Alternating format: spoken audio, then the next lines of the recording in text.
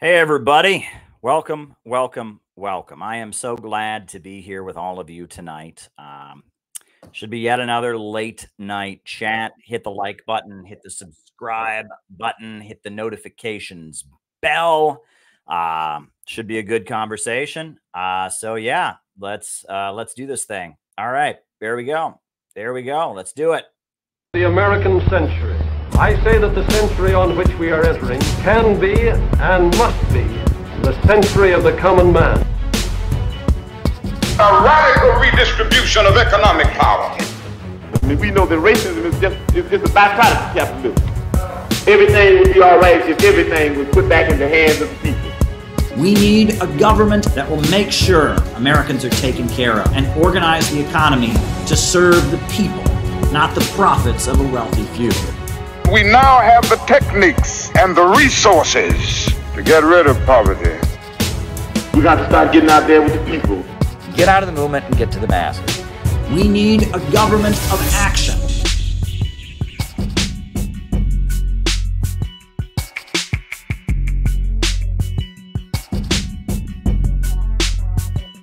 Welcome, everybody. So glad to have you all here tonight. Yeah, this is just another late night conversation. The way we do things, for those of you who may not be familiar, I give these opening remarks, kind of what I'm doing now. Then the whole time I'm giving these remarks, your questions are coming in. They're coming in on Rumble Rants. They're coming in on Rockfin Tips. They're coming in as super chats, and they're added to the list. And then after that, then at that point, we then do a roll call where we call you all out as I see you, names and locations. We find out who is on the other side of the camera. And then after that, I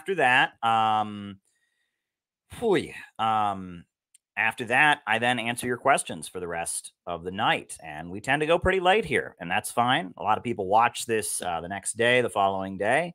But those of you who are watching now are the lucky ones, because you have the ability to guide the conversation however you would like it to go. And so I encourage you to use that power.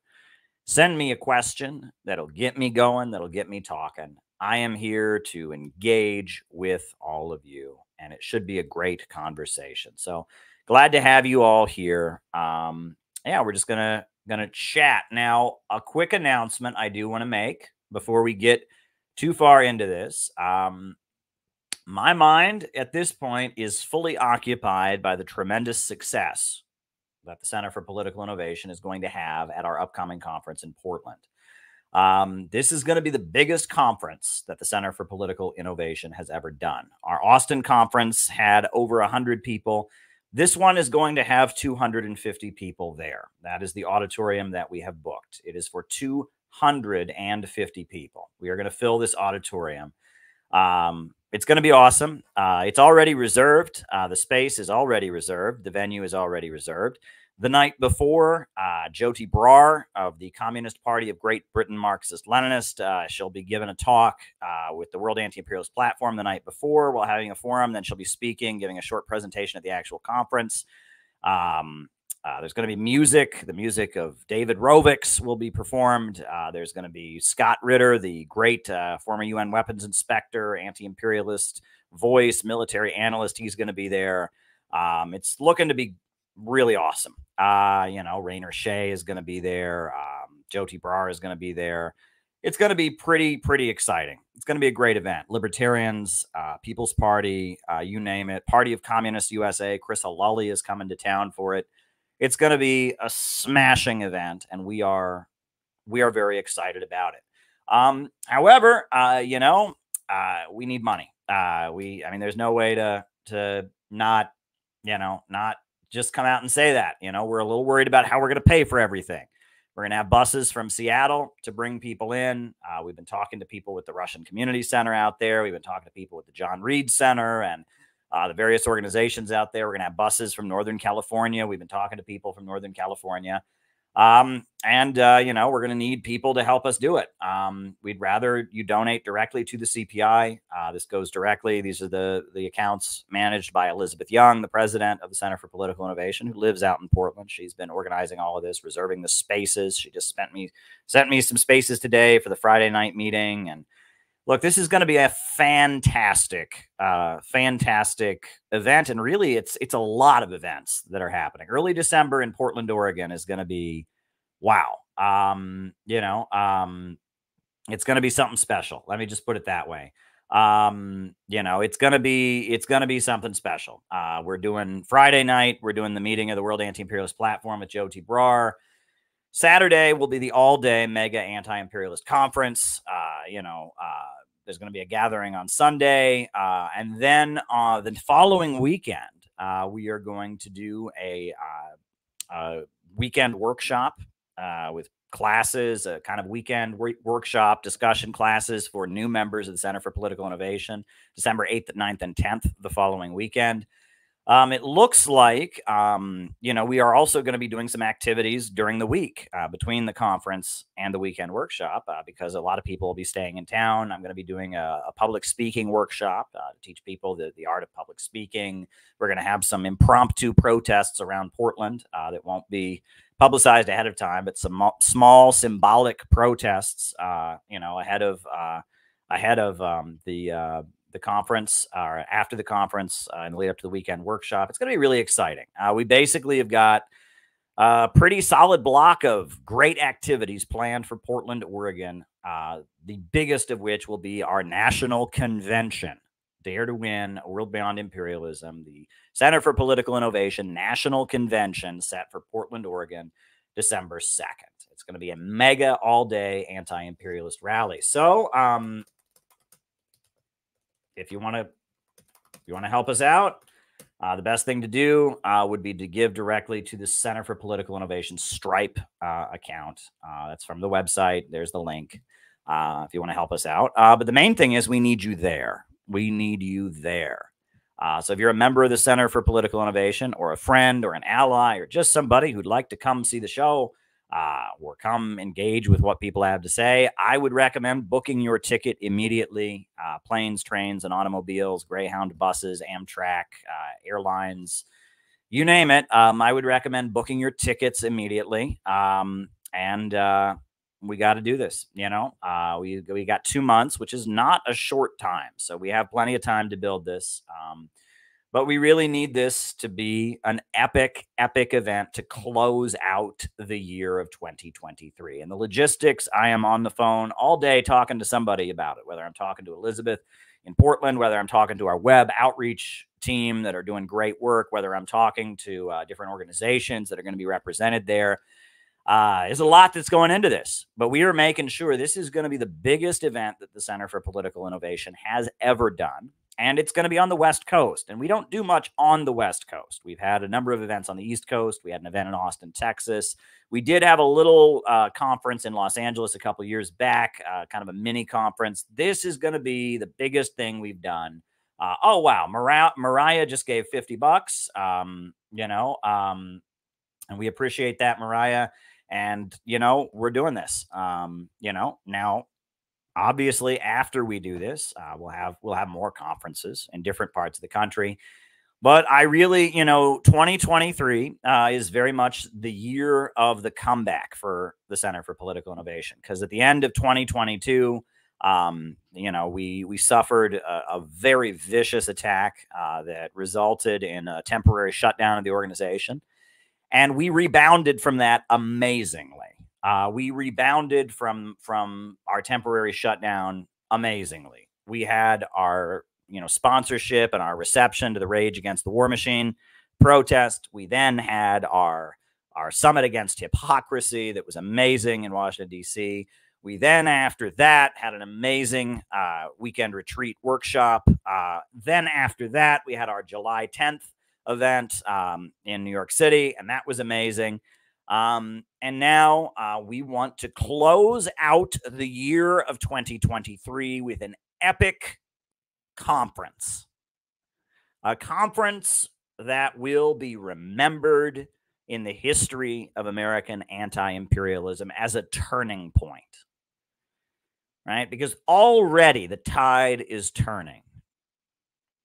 Let me just make this clear. The tide is already turning. Kevin McCarthy, the Speaker of the House, made a secret deal to make sure he could send more weapons and funding to Ukraine. And now he is the first Speaker of the House in history to be ousted. In order to prevent a government shutdown, the U.S. Congress passed a 47-day extension of the U.S. federal budget, and it did not include any more money for Ukraine.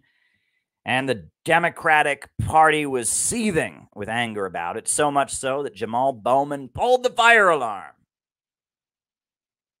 in hopes of preventing the vote, in hopes of making sure the government did shut down rather than not give money to Ukraine. The public is with us. People don't want us wasting more money on this foreign war.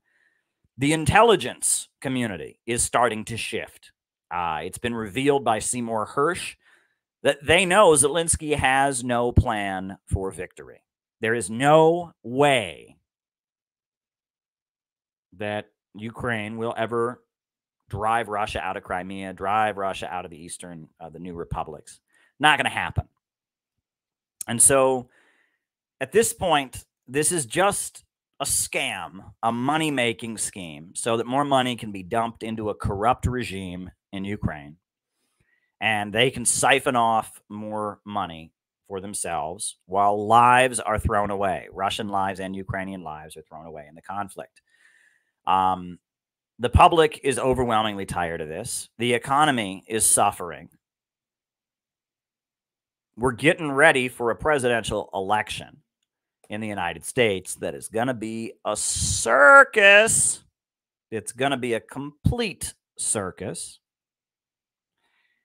And when it comes to shifting the tide of public opinion in the United States, when it comes to changing how people view prolonging this war, we're winning.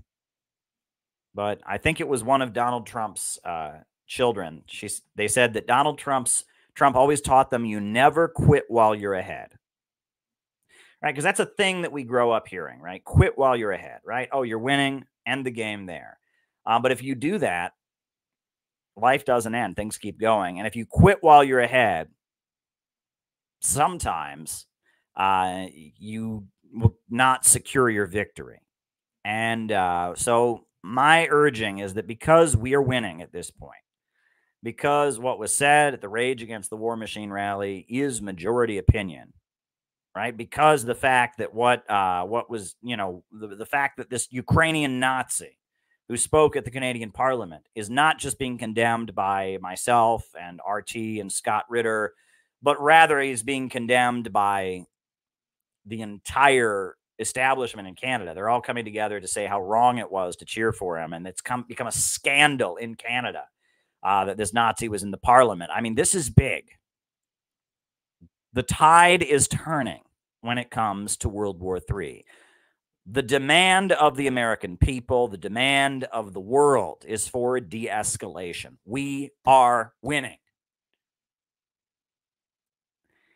And because we are winning,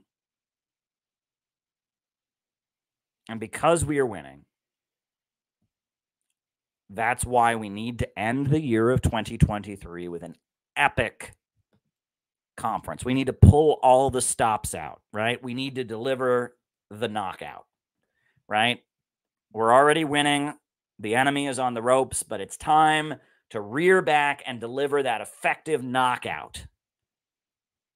And that's what this conference will be. They see a huge auditorium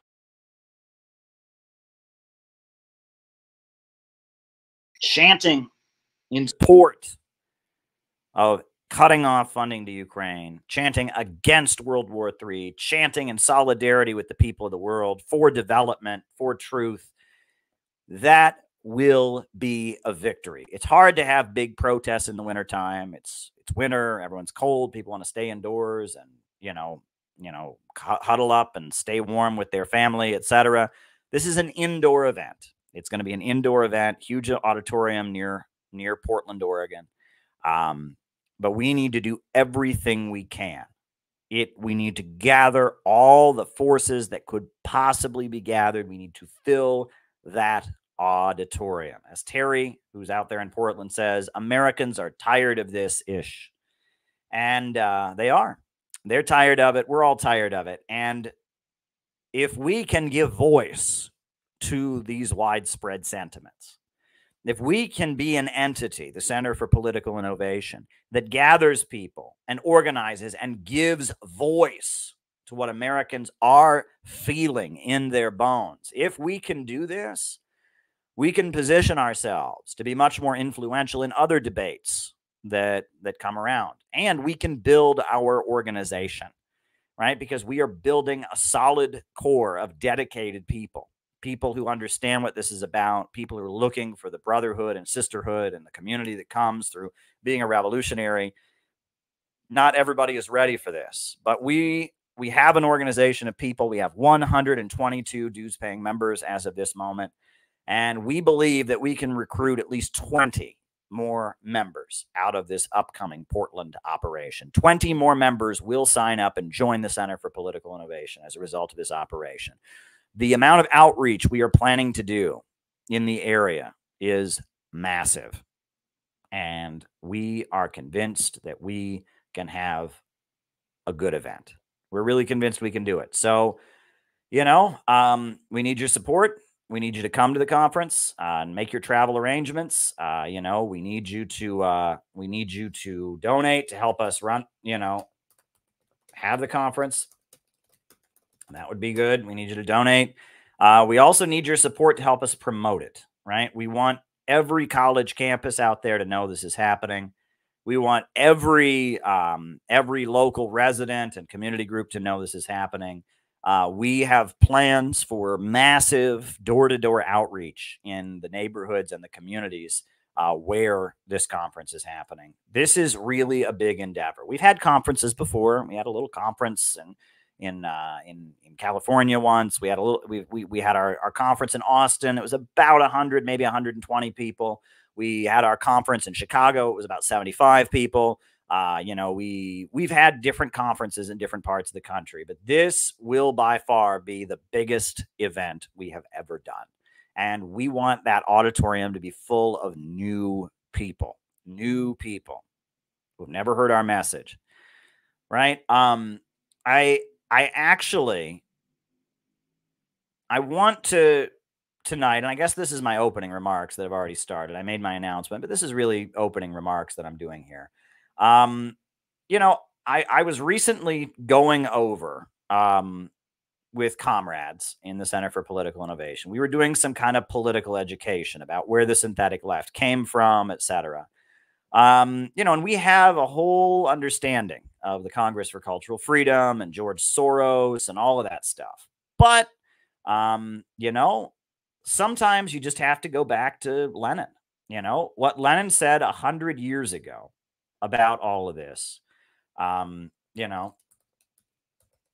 Lenin said 100 years ago, it's a pretty good explanation, and it fits with what people ought to be saying now. So I'm going to pull up a couple quotes from Vladimir Lenin that I recently shared with Center for Political Innovation members in a chat group, and I figured they would just be worth talking about tonight.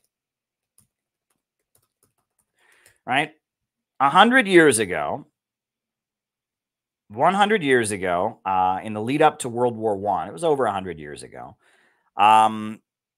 Lenin was furious. Vladimir Lenin was absolutely furious because World War I broke out and 20 million workers were sent to their deaths. And Lenin knew that if the socialists and communists of Germany and France and Belgium and Britain and elsewhere had stood up, they could have stopped the war, but they didn't stop the war. And so Lenin wrote a very important essay called Imperialism and the Split in Socialism. It's a very, very important essay in which he explains why it was that the socialist movement of Europe failed to stop World War I. It's a very important essay, and I would recommend that you read it if you get a chance. It is a very good summary of Lenin's book, Imperialism, the Highest Stage of Capitalism, if you want a condensed understanding what imperialism is and how it affects the communist movement. It's a good place to start. But in that essay, there are a couple passages that I think are very, very, they just directly apply to what we are talking about today. This is one. On the economic basis referred to above, the political institutions of modern capitalism, the press, the parliament associations, the congresses, etc., have created political privileges and sops for the respectful, meek, reformist, and patriotic office employees and workers, corresponding to the economic privileges and sops.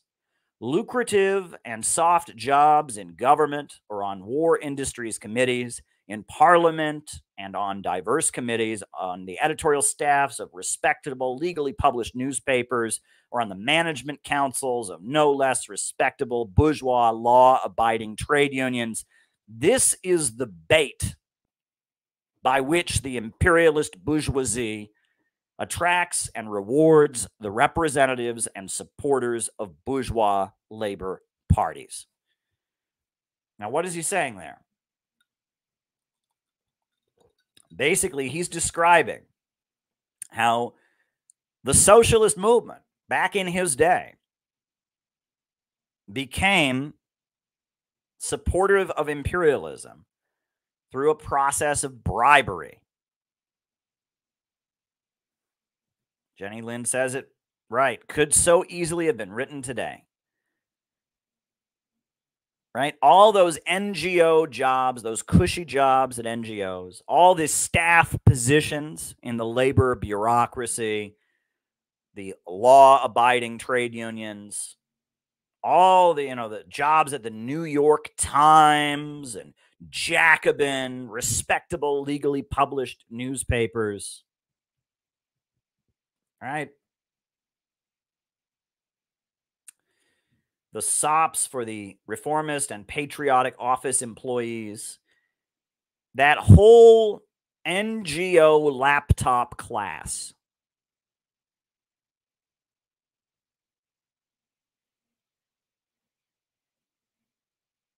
That urban middle class of college graduates with lots of debt who work at a startup company or a nonprofit or a labor union or Planned Parenthood or the Center for Constitutional Rights or some activist-y liberal job, who get a decent paycheck to do social justice work. That is the modern bourgeois labor party. Labor unions themselves, right? Labor unions themselves, SEIU and right, AFSCME and there's so many of them. All right, these staff positions. If you're going to work at one of those places, you can't get canceled for being pro-Russia. You can't get canceled for questioning allegations about Syria.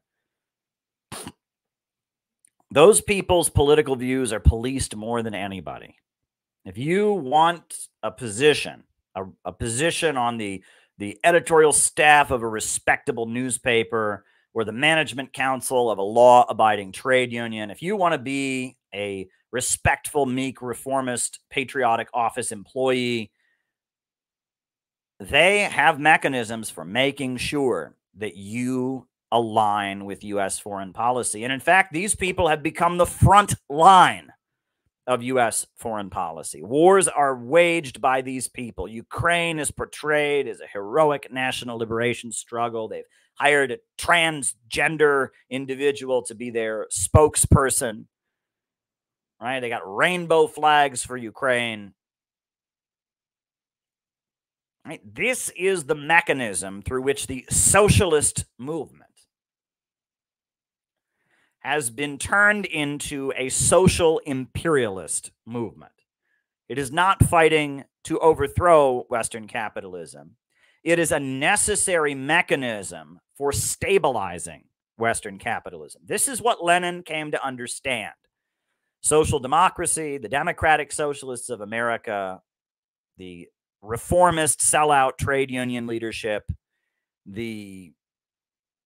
all of it, the socialist apparatus of the West, which got significantly rolled back at the end of the Cold War because it was no longer necessary. But now we're seeing it being amped up more than ever. Social democracy is a necessary element for maintaining imperialism. So what did Vladimir Lenin say to do?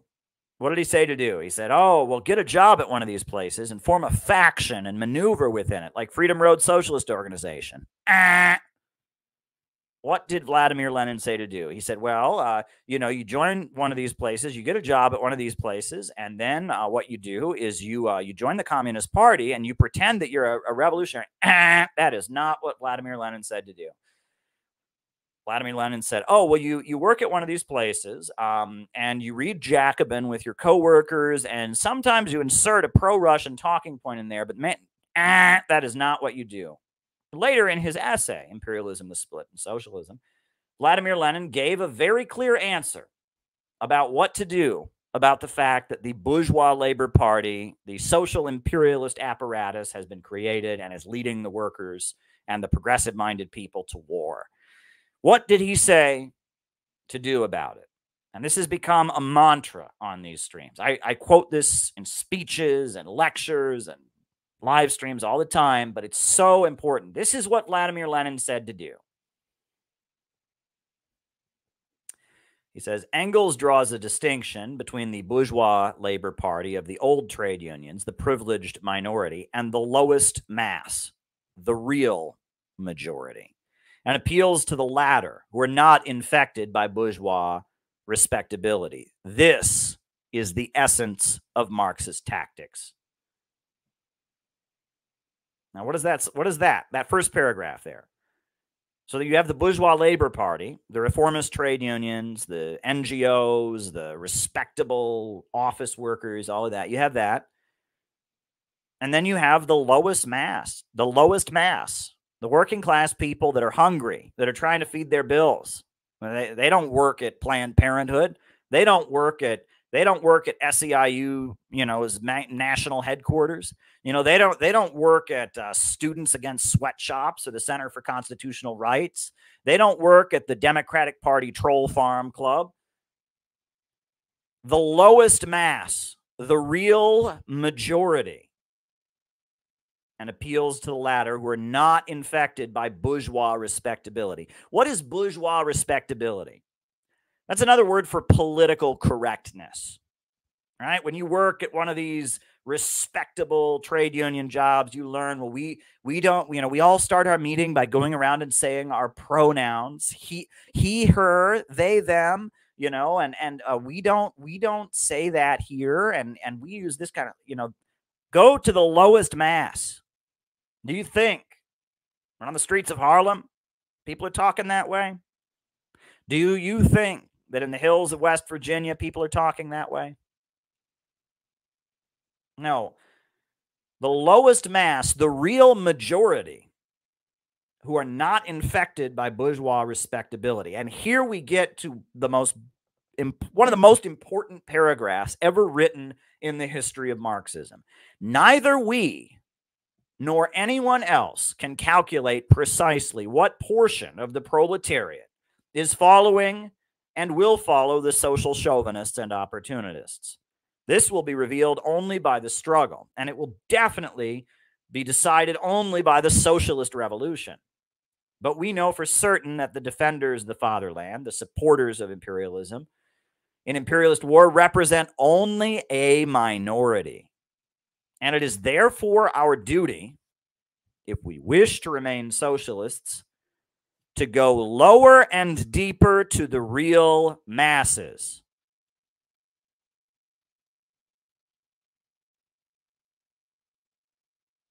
It is therefore our duty, if we wish to remain socialists, meaning the people who don't do this have stopped being socialists. It is therefore our duty, if we wish to remain socialists, to go down lower and deeper to the real masses.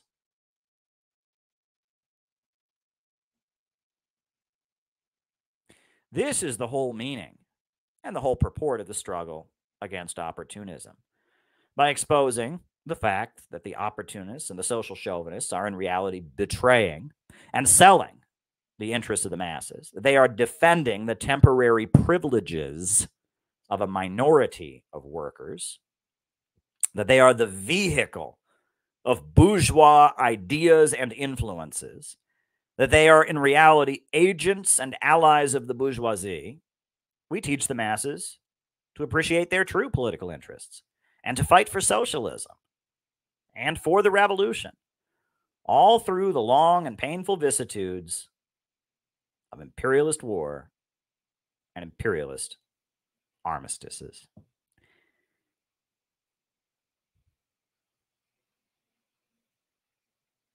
We have no interest in recruiting the staff or the readership of Jacobin. We have no interest in recruiting the staff or the leadership of the National Nurses Association or the Service Employees International Union or the Federation of Teachers of America. We have no interest in recruiting the people who work on laptops to design the emails from Nancy Pelosi to ask you to donate $20 to help impeach Donald Trump. We have no interest in the people trying to recruit the people who write the press releases for Planned Parenthood. We have no interest in that. We want to go down lower and deeper to the real masses, which brings me to something that got a lot of attention in conservative media this spring. At the beginning of this year, there was an event that happened that got very, very little attention outside of conservative media. But it got a lot of attention in conservative media. And I want you to know about it, right? Because it's conservative media, I'll put on someone we all think is obnoxious, Ben Shapiro, and I'll have Ben Shapiro explain to you what happened. This was Ben Shapiro's video about what happened, right? Again, it got very, very little attention in mainstream media. It was highlighted in conservative circles. But I saw it at the time, and I said, this is the face of things to come. This is the beginning. This is the face of things to come. I want you all to be aware of it. This is who we need to be talking to. And I'm just waiting for the video to download. So just hold on, right? I got to show you videos. Sometimes these lives are a little bit spontaneous. I don't plan absolutely everything I'm going to say. And because of that, I have to download videos, but the video is almost ready here. I just got to show this video on the screen here. So open file, this is Ben Shapiro talking about something. This is a video he made February 25th, 2023, at the beginning of this year while this was happening. It got very little attention in the mainstream press. I talked about it on these streams because I pay attention to these kinds of things. This is extremely important, and I want you all to see this. I want you all to pay attention to this, because even though the actual event itself ended, this is the face of things to come, right? This was an experiment, and there will be more like it. There will be more like it. I can almost guarantee you that, right? But we need to be prepared. We need to be prepared. So, yeah, if I can pull up Ben Shapiro's video. Oh, goodness gracious, if it ever I'm just waiting. All right, here's Ben Shapiro talking about it.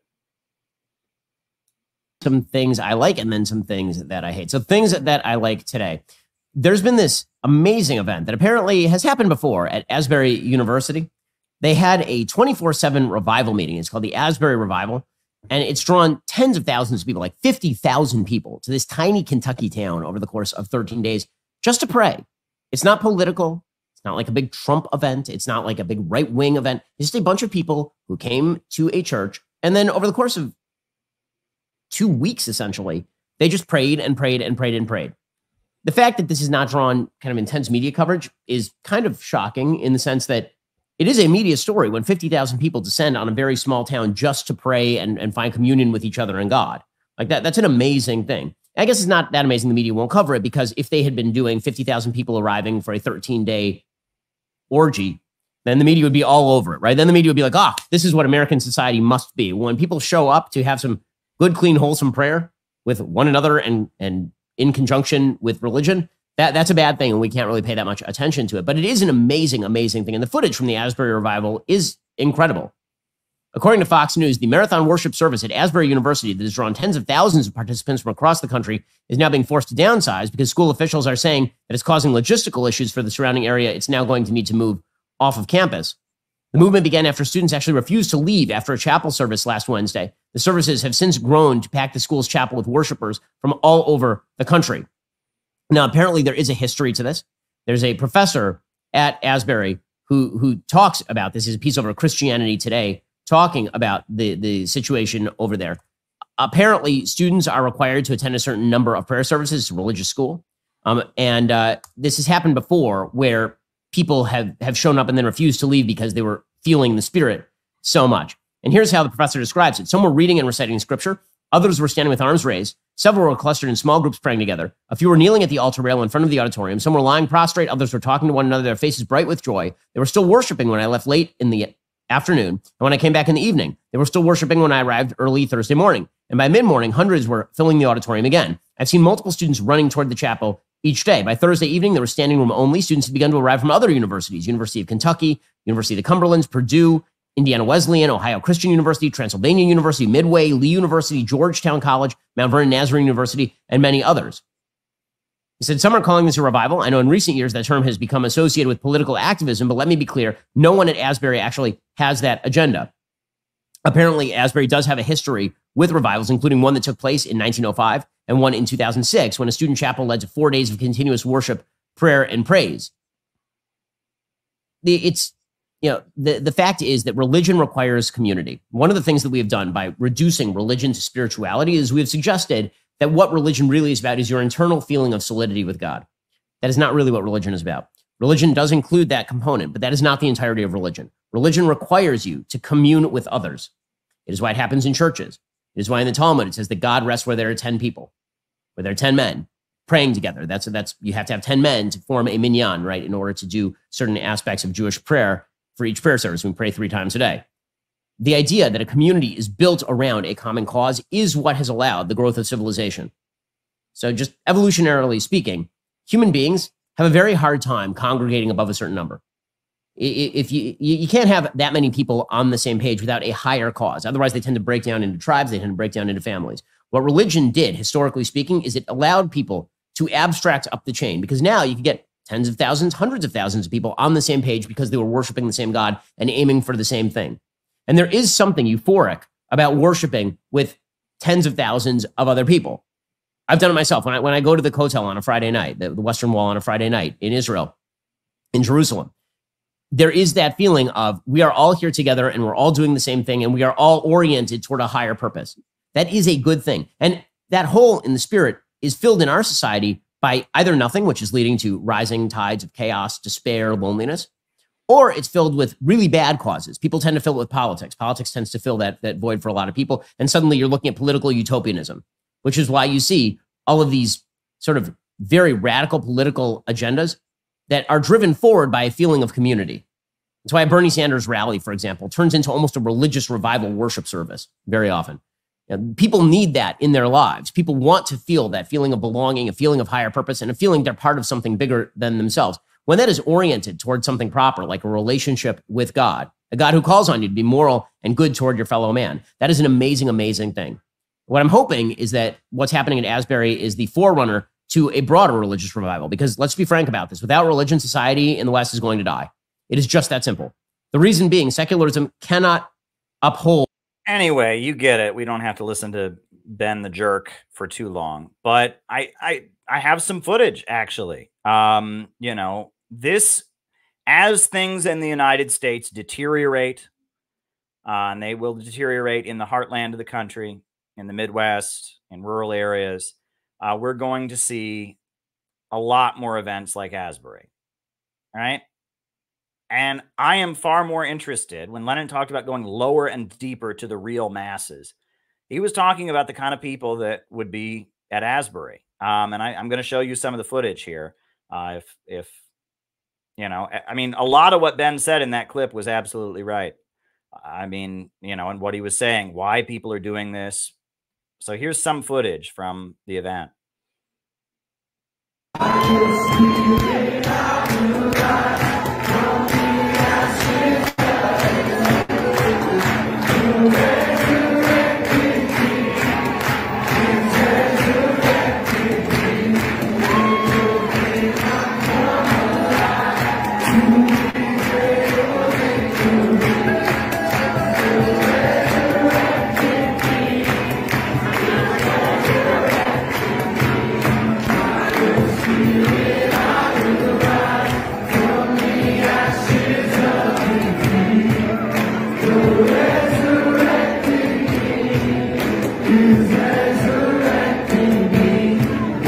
Yeah, so this is, you know,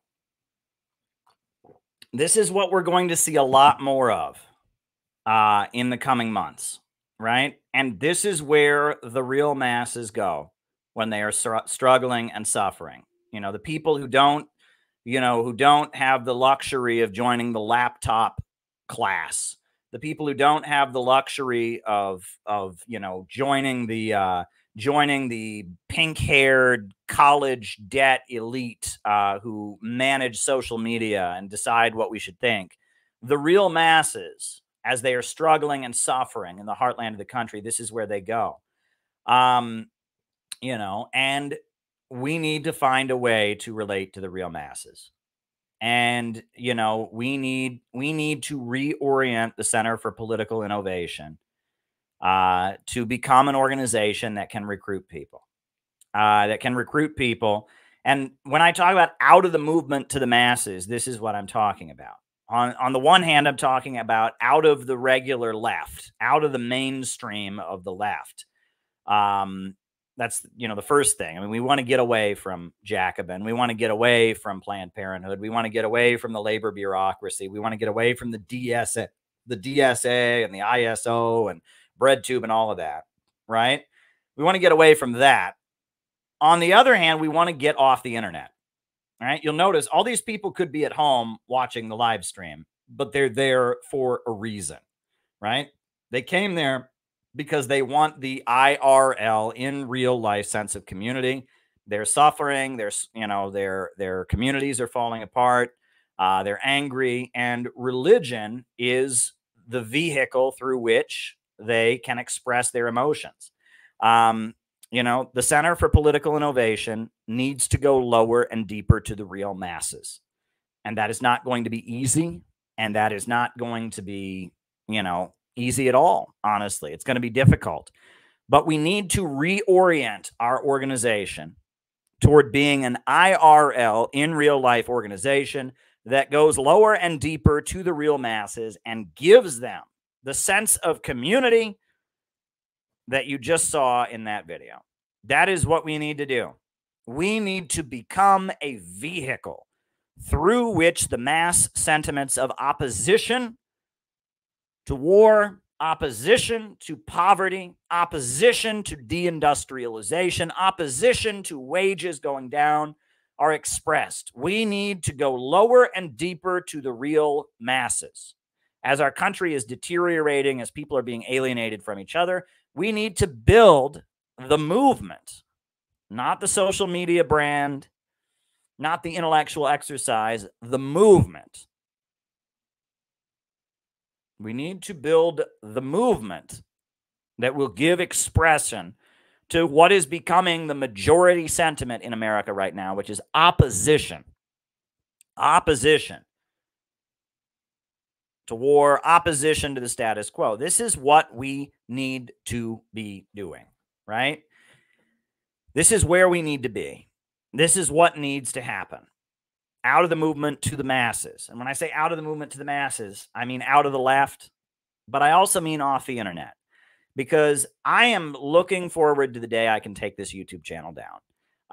You know, because this is great. And I mean, I'm not going to stop streaming, but I want to only stream for those of you who appreciate what we're doing. Every night there's a bunch of, you know, jackasses in the chat. You know, there's a lot of great people in the chat too, but there's often a lot of jackasses.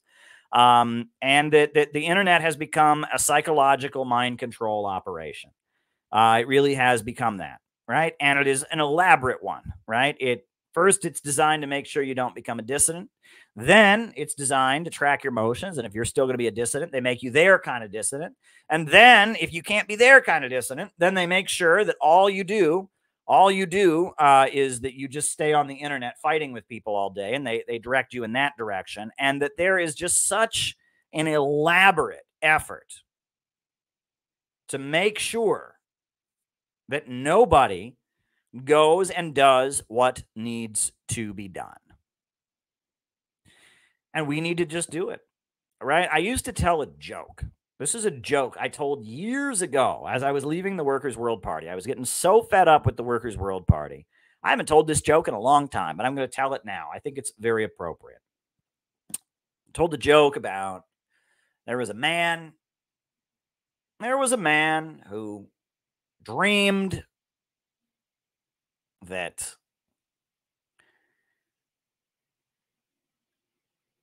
he needed to hire a communist to work at his law firm. That was what he dreamed. And so he went to the Communist Party office and he said, I'd like to hire a few of your members to file papers at my office. So he hired 3 people from the Communist Party. He took them to his law office where all the papers were, and he says, all right, I need you to file the papers. And then he came back at the end of the day, and the papers were all exactly where they started. And he said, why didn't you guys file the papers? And they said, well, you know, the House of Representatives is still under the control of the Republicans. And, you know, Donald Trump, you know, didn't you see January 6th? You know, he stormed the Capitol. And, you know, maybe if we can take back full control of Congress, if we can win the 2024 election, maybe then we can file the papers. And he said, oh, come on. He said, that's ridiculous. Got rid of them. And he went to a very radical protest rally. He found somebody from the Revolutionary Communist Party, found someone from a Trotskyite group, Socialist Alternative, and he said, all right, you guys look like real communists. Those other guys were just jokers. You guys, you can file my papers. So he takes them to his office, shows them all the papers. He says, all right, file my papers. Goes away, comes back at the end of the day. They're not there, but the papers are gone. So he's like, where did they go? And he goes outside of his office and they're out on the street and they've got stacks of his papers and they're trying to sell them to people. They're like, here, buy his papers. And he's like, I didn't want you to sell my papers. I wanted you to file my papers. And they're like, well, we made $2.50 selling your papers. I got a guy's phone number. We're going to go have coffee with him later. He's like, no. This is ridiculous. He said he gets rid of them. So then he goes to another communist group. Workers' World Party, Party of Socialism and Liberation. And he says, all right, you guys look like you're serious. Takes them to the office, says, file my papers. Goes away. Comes back at the end of the day. The papers are all still there, not filed. But then next to the papers, there's a leaflet. And he looks at the leaflet. And the leaflet says, rally in Times Square to file the papers. And he's like, oh, shit. And he goes to Times Square, and there's a protest cage set up. You know, police around it. There's a big sound system set up and a stage. There's a bunch of people with signs, and they're all chanting, file the papers, file the papers, file the papers. And then a Palestinian gets up and says, the fight to free Palestine is the fight to file the papers. And everyone goes, yay. Then a transgender person gets up and says, the fight of the transgender people is the fight to file the papers. And everyone goes, yay. And he walks up to the communists he hired and he says, what is wrong with you guys? What in the world is wrong with you guys? I've gone to 3 different groups of communists. None of you can just manage to file the papers. And the communist from the Party of Socialism and Liberation, Workers' World, gets very angry. Says, how dare you? How dare you? All those other groups, they just talked about filing the papers. But we're the ones that actually did something. And that's true. And that's my joke. And all of these communist groups, none of them will file the goddamn papers. None of them will do it. The Communist Party is campaigning for the Democrats. The RCP is selling Bob Avakian's books and, you know, putting on street theater. You know, they're following around. Right now, the Bob Avakian RCP people, they're following around the country singer who did Try That in a Small Town. They're following him around, and they are burning flags outside of his concerts. That is what they are doing. That is their activism at the moment.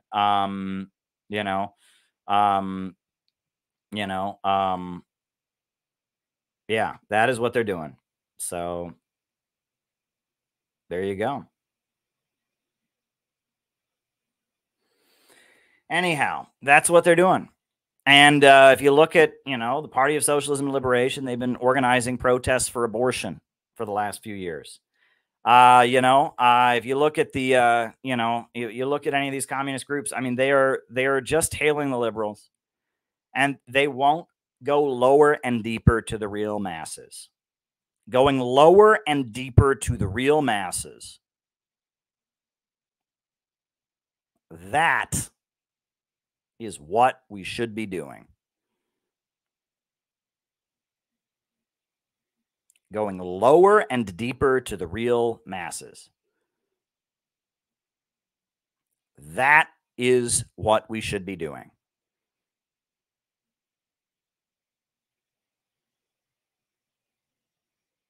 And no one wants to do it because it's hard. Because it's not going to be immediately rewarding. Because it's resulted in, me getting canceled. But that is what we have to do. We must go lower and deeper to the real masses. That's what we need to do. Lower and deeper to the real masses.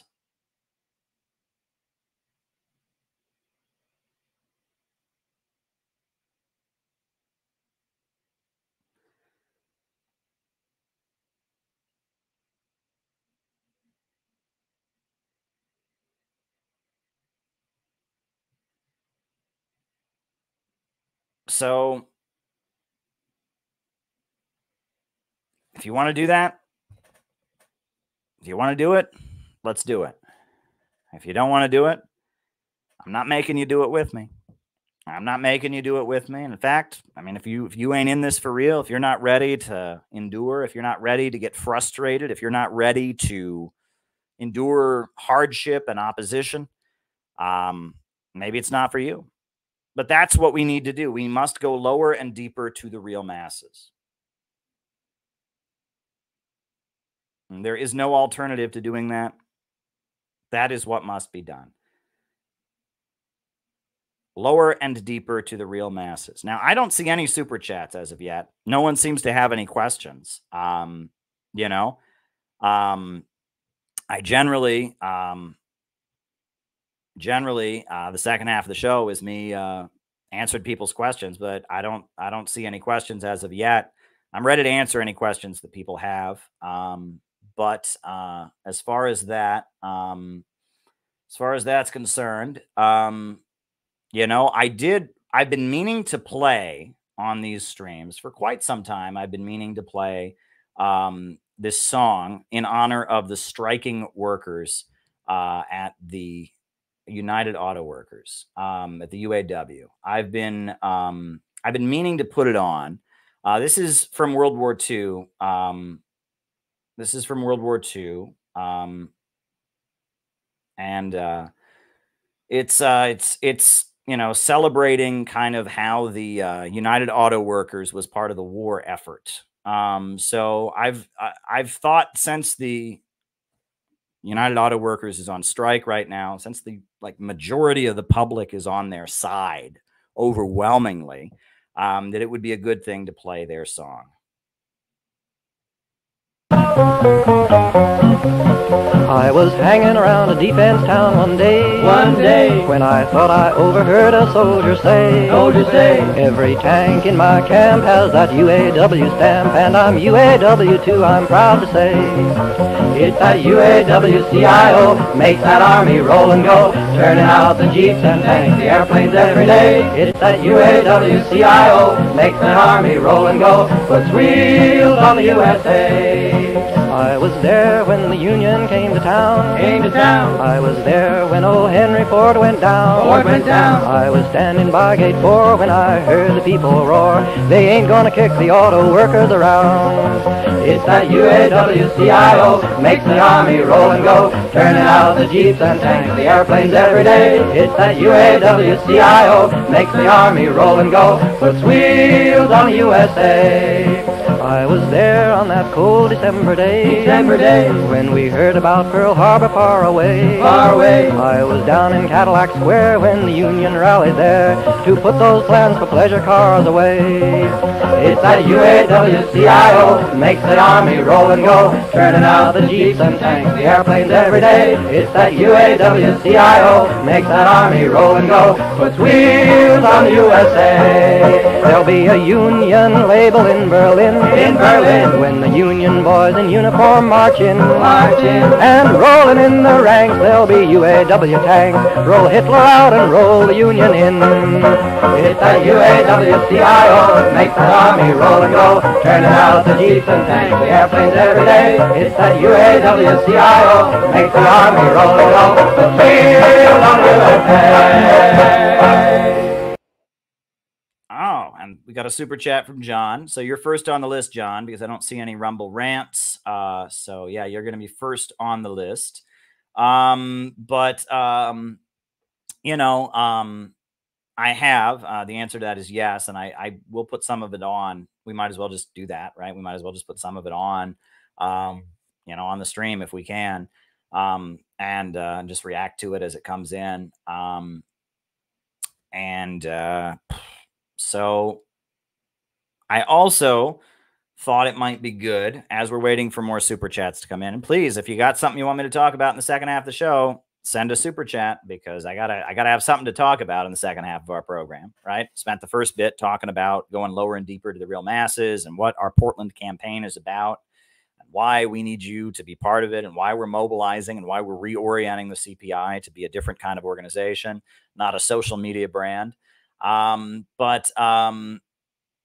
I will, I do want to put on this other song, because this song is called, this is from the Cultural Revolution in China. The song is, it's called Sailing the Seas Depends on the Helmsman. That's the name of the song.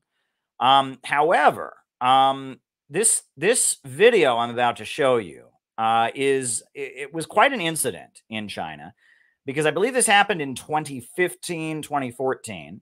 They performed this song at the Great Hall of the People, which is one of the biggest government buildings in China. And it was the first time it had been performed there since the Cultural Revolution. And it was Xi Jinping making a very clear political statement about the Communist Party and the communist origins of China. And the Communist Party, and how he was reviving kind of the red culture and the Mao Zedong thought, etc. And the version of the song that they performed at the Great Hall of the People is very beautiful. You know, there's many different ways to perform the song, you know, but this version is particularly beautiful. So we're going to put it on we're going to put it on. This is the version that they performed at the, oh my goodness, if the computer brings it up, we'll put it on. I'm just waiting for the computer to start cooperating. Don't you love that? All right. But as soon as the computer cooperates and figures out that it's on the desktop, then I can upload it into the program and we'll be good to go.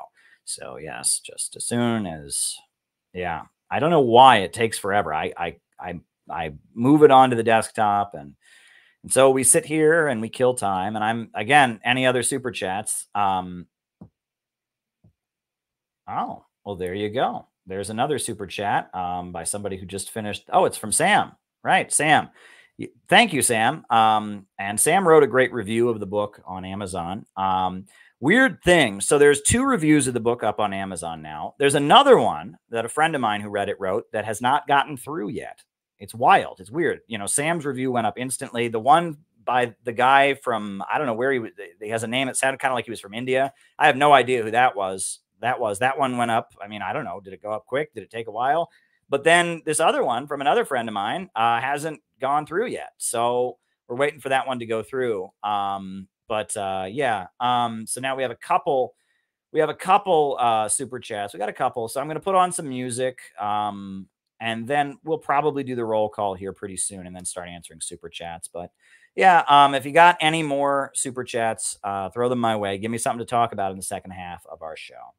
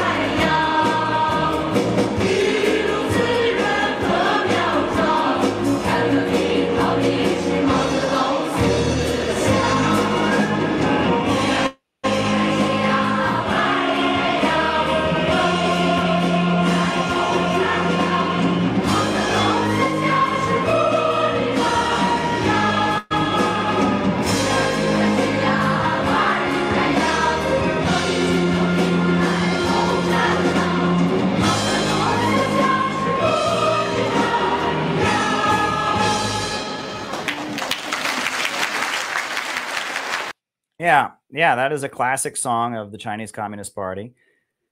Yeah, that was and that's a particularly lively and musically fun version of it that they performed in the Great Hall of the People, and it caused quite a bit of controversy. You know, because of the fact, right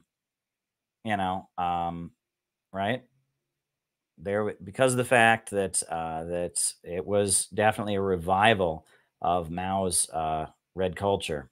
So there we go.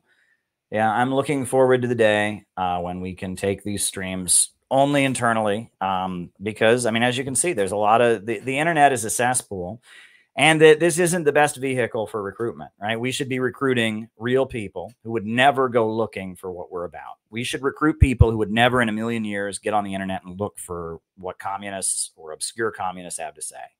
We need to win average people. The kind of people who would go to the Asbury revival because they're struggling and they're looking for an answer. That's who we need to be recruiting to the Center for Political Innovation. We need to change our political orientation, going lower and deeper to the real masses. That is what we need to do. That is what we need to do. So yeah, that's what we're doing. Now I see there's super chats here, and then there's a couple Rumble rants. There's 3 Rumble rants that have come in. So I guess we can probably at this point, I guess at this point we can probably start, we can do the roll call. So why don't I call you all out as I see you? Names and locations, names and locations. Names and locations. Oh, another Rumble rant. Names and locations, names and locations. Who is with us tonight? Names and locations. So we got Mark Jones in Utica, New York. Welcome, Mark. Welcome, welcome, welcome. Names and locations. We got Victory Gin in New Mexico, Springfield in Massachusetts, Rice from Adelaide, Australia, Rupert Fellows in England,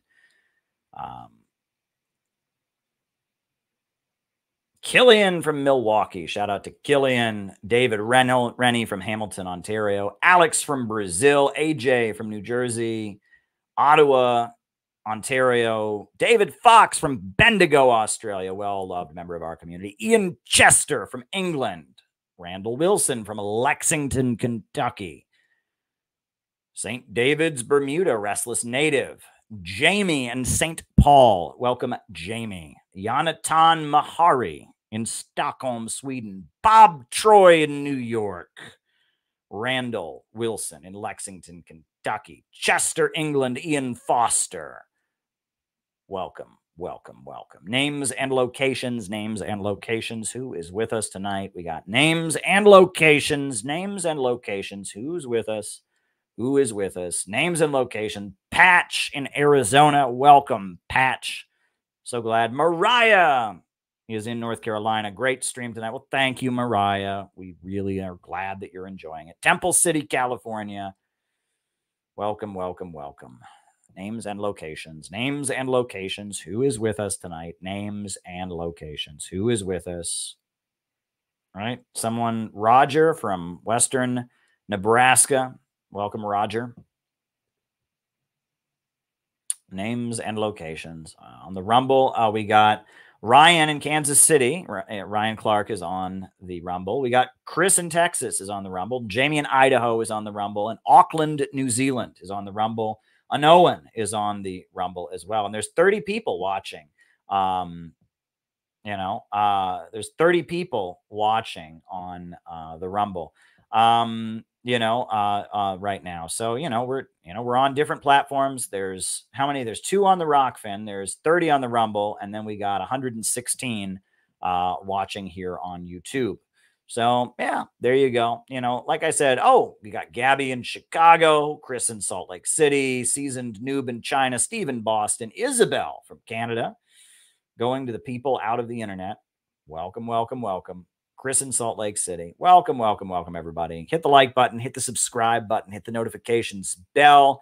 Like I said, if you want me to talk about something in the second half of our program here, why don't you send a super chat or a Rumble rant or a Rockfin tip? Give me something to talk about. Ellie in Chicago is on the Rockfin. Welcome, Ellie. She is on the Rockfin. And Lori Spencer is here. She's promoting the episode we just did where she interviewed me about the new book, Letter to Bob Avakian, which is, it's available wherever books are sold, and it's got good reviews so far. So thank you, Lori. Lori is great, by the way. She does great stuff. She's heavily involved. She's following everything with RFK and his big upcoming announcement very closely. It's really, really great. And it looks like on Sunday I will be streaming with Angela McCurdle, the national chairwoman of the Libertarian Party. It looks like we'll be having a joint stream on Sunday. Until then, I am taking a social media cleanse. The toxicity is getting to me. And I am this has been a wild year, right? This, again, was the year of the epic comeback. We had our conference in DC. We sponsored the Rage Against the War Machine. We had our amazing reception afterwards with Scott Ritter. And, we've done a lot this year. But it's been a wild ride, and I guess it's starting to be fall and the weather is changing. And I need a cleanse from social media because, it is a lot. I will say I am 100%. I guess before I answer questions, I'll just throw this out there. I am 100% with Max Blumenthal against Ben Norton. And there's been a number of people that have said to me, come on, Caleb, these are 2 anti-imperialist people. You don't know what happened. Bullshit. I know what happened. I know what happened, which is that they had a disagreement where Ben Norton refused, he lacked the intellectual courage to break with the synthetic left, right? You know, that's what happened. And Ben wouldn't break with the synthetic left. And, Ben, he said patriotic socialists are Nazis. When the LaRouche people were doing a good job of disrupting, then he went on a tirade against the LaRouche movement. Ben Norton is not a good dude, okay? When we were in Nicaragua, the Center for Political Innovation delegation, we were on the same bus as Ben Norton for hours. He would not speak to any of us. He wouldn't even acknowledge us. And every time I've ever been in Ben Norton's presence, he does not let other people speak because he doesn't give a shit what other people have to say. He is the smartest man in the room, and you are just there to listen to his greatness, right?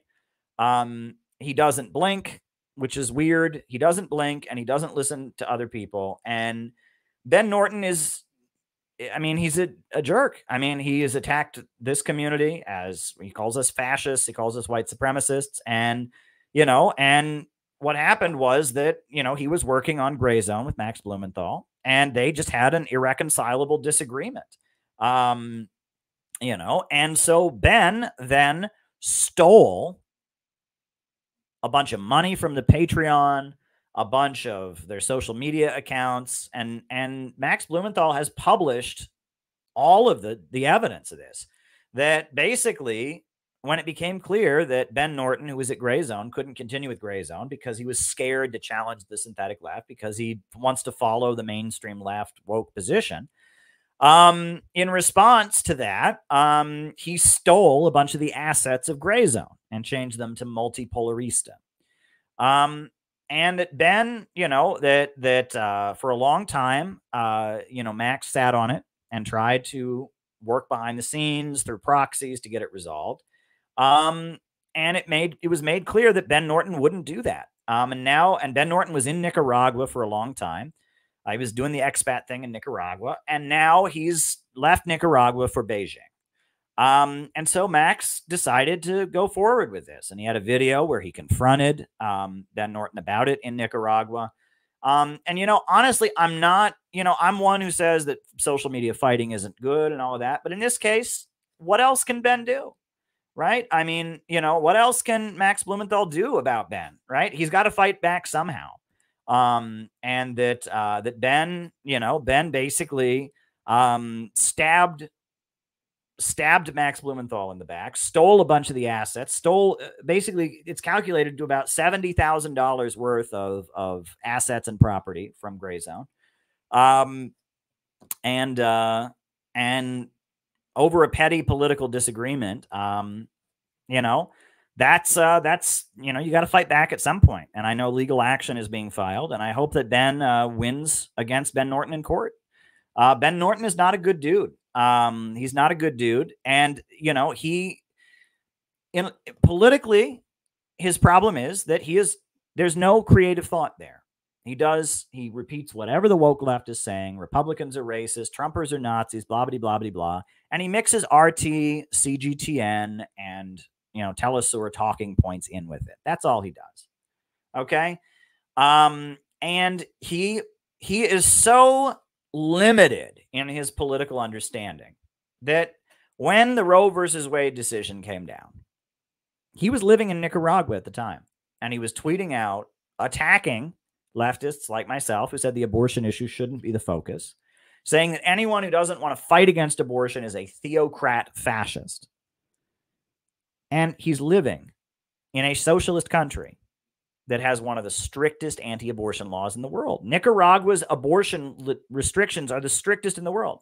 So he's calling the country that's hosting him, that's basically hosting him, where he's getting paid to make anti-imperialist propaganda. He's accusing that country of being a theocratic fascist country. That was just classic.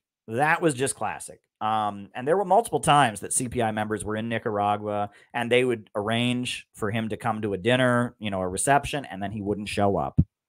I mean, he's a jerk. He's a jerk. I mean, in just so many different ways. But on top of that, he just straight up stole money from Max Blumenthal. You know, and he is about keeping anti-imperialist politics and socialism in a box, preventing people from going lower and deeper to the real masses, right? He is there to make sure that he's there to more or less lobby socialist countries to support the Democrats. That's basically what he's there to do, right? Is to say to the socialist countries, look, I'm a woke leftist. I'm a woke leftist who supports the Democrats and thinks Republicans are fascists. And I repeat your talking points. So therefore, you should support the Democrats, right? And it's the Democrats have been running that game for years. That's what the Communist Party degenerated into over the course of the Cold War. Gus Hall, his shining moment was when Walter Mondale called him on the phone during the 1984 presidential election. He thought that was like the most amazing, most successful moment of his life, and that's kind of what the communist groups, a lot of them deteriorated into in the 80s, in the 70s and 80s, and that's what the Party of Socialism and Liberation and some of the labor bureaucracy are doing now. And that's what Ben Norton is doing.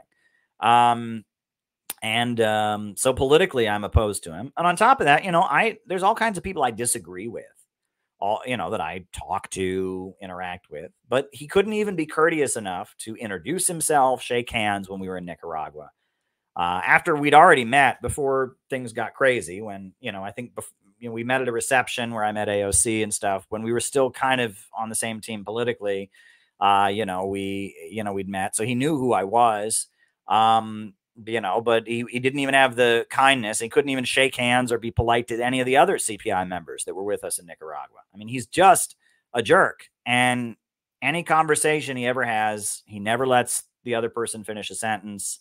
He doesn't blink, which is weird, right? And maybe he's on the spectrum, maybe he's got some kind of autism or something like that, which, I mean, there's nothing wrong with that, but, it's frustrating because, there are some people who work really, really hard, if it doesn't come naturally to them to be polite to other people, if it doesn't come naturally to, they just say the wrong thing in social settings without saying it. Some people work really, really hard to not act that way. Ben doesn't. Why does he need to do that, right? He's got 100 gajillion million followers on Twitter. He can just be a jackass. And part of autism also is that autistic people tend to have a real smart side to them as well. They tend to actually be, maybe they don't have the social skills to get along with people, but they also are really in depth and really understand their politics. That's not Ben. I mean, any PSL member can basically tell you everything Ben knows. U.S. imperialism bad, coup happened here, Republican equals Nazi, Trumper equals Nazi, patriotic socialism, fascist. I mean, it's just kind of, so I don't see the upside. I don't see like the splinter skill. Maybe he does have some kind of neurological disorder and that's why he acts like a jerk, but I don't see the upside. I don't see the intelligence. Name one breakthrough that Ben Norton has ever had politically. Name one tactical turnaround that he's ever done. What has he done? He's attacked the Rage Against the War Machine rally. Oh, that was a great breakthrough, right? He attacked the Rage Against the War Machine rally. What else has he done? Ben Norton has attacked the LaRouche movement when they were doing all the amazing disruptions. Like, name one contribution Ben Norton has ever made to the class struggle in America. I can't think of one. In fact, all I can think of is Ben Norton attacking people for making contributions, right? Black Lives Matter was doing their thing. He said, yay, I support it. He tailed after it, right? Bernie Sanders was doing his thing. He said, yay, I support it, and tailed after it, right?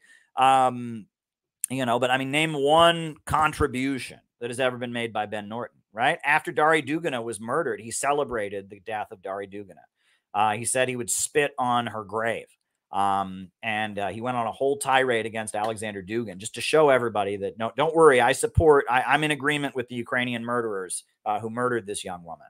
I met Dari Dugina a number of times when I was in Russia. And I mean, it was heartbreaking to me to hear what happened to her. She was an amazing person and she did not deserve to die. As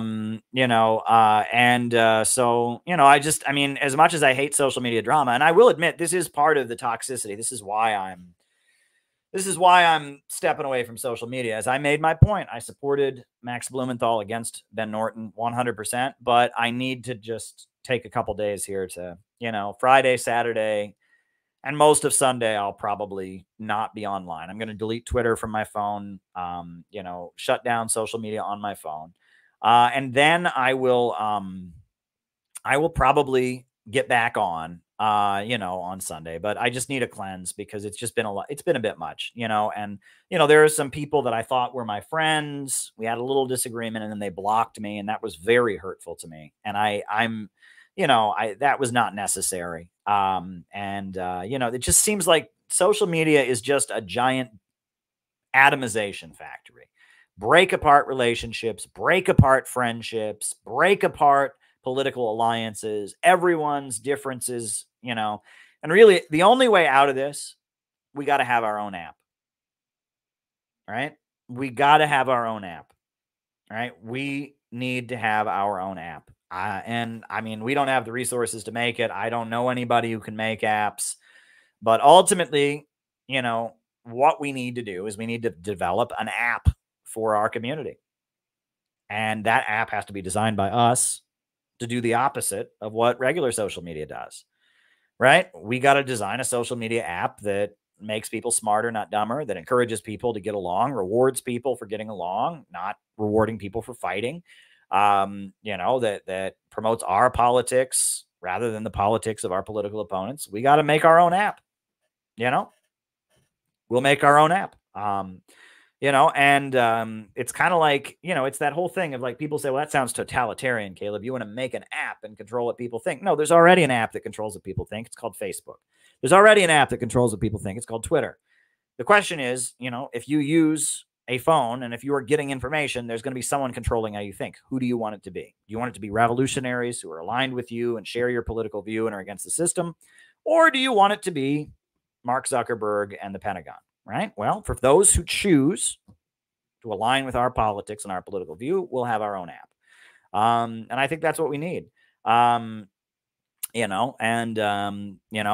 hope that as we go lower and deeper to the real masses, part of that will be recruiting people to get on our app and get off of the mainstream apps. We need our own app as we build a movement, as we go lower and deeper to the real masses, as we recruit people who would not be recruited. We need to have our own app. So if anyone's watching right now and could help us with that, I mean, I have no idea. If you know how we could make our own app, our own Twitter, our own Facebook, our own app, through which we can work with people, that would be great. And our app, not only would it push, our own politics, but it would also make our audience better. Good art makes the audience better. Our app would encourage people to exercise. Our app would encourage people to, to eat healthy. Our app would encourage people to be optimistic. We need to make our own app, right? That is our alternative to regular social media. So, if people plug in, people are going to be plugged in. You can't roll back the wheels of history, right? You can't be like, well, cars have been invented. I don't like them. I'm going with horse and buggies. Doesn't work that way, right? Especially in, the age of political warfare. You don't bring a knife to a gunfight. We just need our own app. I did, and I'd already seen it. And, I did. And we might put that on, John. Might as well. But anyway, so now I will start answering people's super chat questions. But yeah, we're going to put on, we got the Rumble rants. So, all right, the Rumble rants. Oh, wow. There's a lot of these Rumble rants. Okay. First one. Political defending of the Nazis in World War II with fighting against the USSR didn't necessarily make you a Nazi. Fascist tendency on the rise in Canada. Well, look, there was a,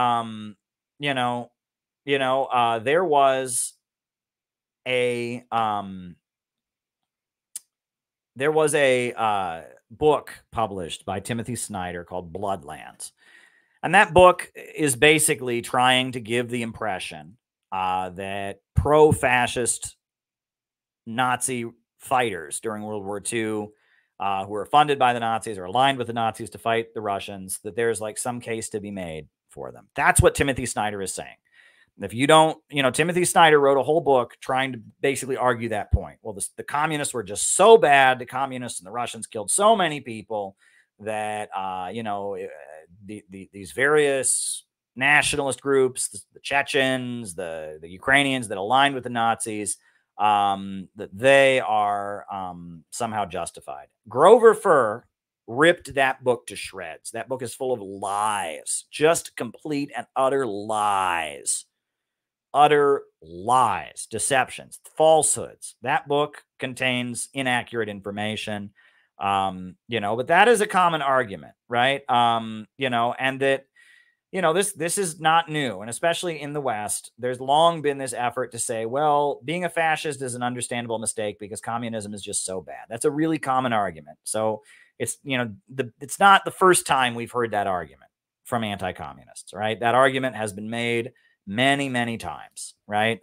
It's a very common argument. Ludwig von Mises made that argument. Friedrich von Hayek, the Austrian school, made that argument. They were against fascism because it involved state control of the economy, but they liked it. It was better than communism. That's a really common argument among right-wingers, anti-communists. I've been making those arguments for years, honestly.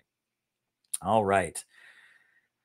You're right about and this is Mariah, you're right about the 2024 election being a mess now that Cornell has left the Greens to run Indy. So there are two write-in candidates, RFK and Cornell. Doesn't make sense. The Greens had ballot access. Yeah. I mean, the take of Nick Brana was that this was basically Cornel West dropping out of the race. Because if he was a Green Party candidate, he would actually be on the ballot. But it was just, the pressure got to him. And so this is a way he can drop out without dropping out, right? People can still write his name in, but he's not really going to be on the ballot. So he's surrendered to the Democrats. And I think Nick Brana is absolutely right about that. I think he's absolutely right that that's what this is. Cornel West threw in the towel. That's what I would argue. Cornel West threw in the towel. So, so there you go. I don't know what more to say about it. Cornel West dumped the Green Party abruptly, ran independent, came back fighting for the People's Party. No, he won't. In West Virginia, I'm from West Virginia originally. How do you economically save a place like that? Well, first thing first would be public ownership of all those natural resources, right? All the mines that are there ought to be public property, right? The natural resources that get extracted from that region should be public property. The same for the natural gas that's there. On top of that, infrastructure, right? Start paving those roads, start, building new hospitals and schools, infrastructure would be important. I think our 4-point plan at the Center for Political Innovation, which you can find on our website, cpiusa.org. It's just 4 points. I think that would lead to a revitalization of West Virginia and most of the country, but West Virginia in particular. I grew up with a lot of kids from West Virginia. I grew up in Ohio, but there were many kids in my small town who were from West Virginia and had moved up to the part of Ohio I grew up in the 90s. Because things were getting worse economically speaking in West Virginia during those years. But, that's one thing people gloss over is that, people have it in their heads that, in the 1950s, everybody was doing well. There's always been a white underclass, right? Among, yes, you have a black underclass, you have a Chicano underclass, you have poverty among darker folks, and you have that.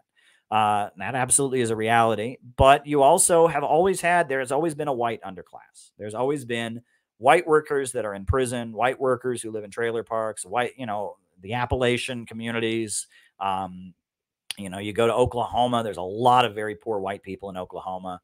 And one of my frustrations with the synthetic left is that they don't think that poor white people exist.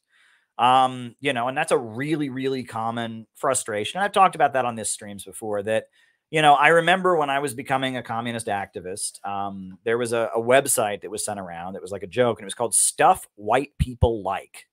And I looked at this website and I read it and I thought, like, I'm from a small town that's almost entirely white. No one in my town likes any of this stuff. And it was this list of stuff white people like. And it was like black political prisoners, coffee shops, you know, using, I mean, it was all kinds of stuff that, I mean, I'm sorry, the white people I grew up around didn't like any of this stuff. You know, you know, they're, you know, the white working class is something that a lot of these people, a lot of you know, and Joe Biden himself, I'll never forget that speech where he said, you know, poor kids are just as smart as white kids. Remember that? That was one of Joe Biden's classic flubs. Poor kids are just as smart as white kids, right? As if, you know, all black and brown kids must be poor and all white kids, you know, wouldn't be poor. I mean, that was a classic Joe Biden moment. So there you go. You know, there you go. All righty. So, okay. My ancestors came to the USA running from Stalin's pogroms, but you seem to think he was a great leader. I understand the czars did the same things to the Jews, but they seem to be bad to me. Well, Lori, I don't know can you tell me what these Stalin pogroms were? Because my understanding is that in the Soviet Union, anti-Semitism was illegal, that they actually, you know, would execute people for making anti-Semitic comments, that Stalin, you know, for a while they were printing people's last names. If a Jewish person had changed their last name, they would put like in parenthesis their actual Jewish last name. Stalin put an end to that practice. You know, some people say the doctor's plot was anti-Semitic, right? That, you know, these doctors who had allegedly been, you know, been going against Stalin, that somehow that was an anti-Semitic thing. But what are these anti-Semitic pogroms? Do you know what a pogrom is, Lori? A pogrom is when, you know, the economy is doing bad in a medieval feudal society. The king mobilizes all the peasants to go burn the homes of the Jewish people, go to the Jewish neighborhood, the ghetto, right, where Jews are forced to live separate from everybody else, and go and burn the whole place. When did Stalin do that? I mean, you know, Lori, you're telling me that Lori Lamb is telling me that there were pogroms in the Soviet Union. I want to know, what evidence do you have that Stalin ever staged a literal pogrom, that the economy was doing bad, so Stalin called up all the people and sent them to the ghetto to burn the homes of the Jews? When did that happen, Lori? I mean, can you show me any evidence of that happening historically? You know, I mean, Lori, I hear this, and I hear this from Zionists all the time. Well, there were pogroms in the Soviet Union. Can you show me any evidence? Can you show me any evidence of these pogroms ever happening in the Soviet Union? I've never heard of this, right? There was a Jewish autonomous region that was created in the Soviet Union. People argue that there was anti-Semitism beneath the surface. The USA put sanctions on the USSR in the 80s because they said that the Jews, they weren't being allowed to circumcise their kids. Circumcision was considered to be child abuse, things like that. But pogroms, I mean, you're talking about burning Jewish villages. Like, when did Stalin do that? Actually, the Red Army, the Bolsheviks protected the Jewish villages. That's why, like, Sam Marcy, the founder of the Workers' World Party, that's why he was a loyal communist his whole life, is because his Jewish village was protected by the Red Army. And, you know, I mean, the Bolshevik party leadership had a lot of Jewish folks in it. When were these pogroms in the Soviet Union, Lori? Like, can you provide evidence of them? I had an uncle who was killed in a pogrom run by Stalin. Okay, well, when did this pogrom happen? And how did this happen? Because they didn't have segregated Jewish villages in the Soviet Union, right, Lori? Right? So you're saying that when did this pogrom happen? When Stalin went to the public and said, "All right, we're going to go get them Jews." Did that didn't happen, Lori? Lori, I mean, there is no such event that you were describing. Was there anti-Semitism in the USSR? Absolutely. Did they create the Jewish autonomous region to give a national territory to Jews in the Soviet Union? Yes. You know, were there times where people were being baited over their ancestry in unfair ways? Absolutely. But you're telling me there was a pogrom, a literal pogrom. Tell me where it was in the 1920s. Okay. Well, Stalin wasn't even in power. Really, he didn't solidify his leadership of the Bolshevik Party until 1927. But when did this happen in the 1920s? When were there pogroms in the 1920s? Lori, I think you got your facts wrong there, okay? You just got your facts wrong. There were not pogroms in the Soviet Union, right? There just weren't. You know, there were times people were arrested on suspicion of spying. There were alleged Israeli spies that were arrested, and people claimed that was anti-Semitic. But pogroms, you're talking about burning villages, right? That just didn't happen, right? I mean, I'm not seeing any evidence of that. If you can provide me with evidence, I'm open to the possibility.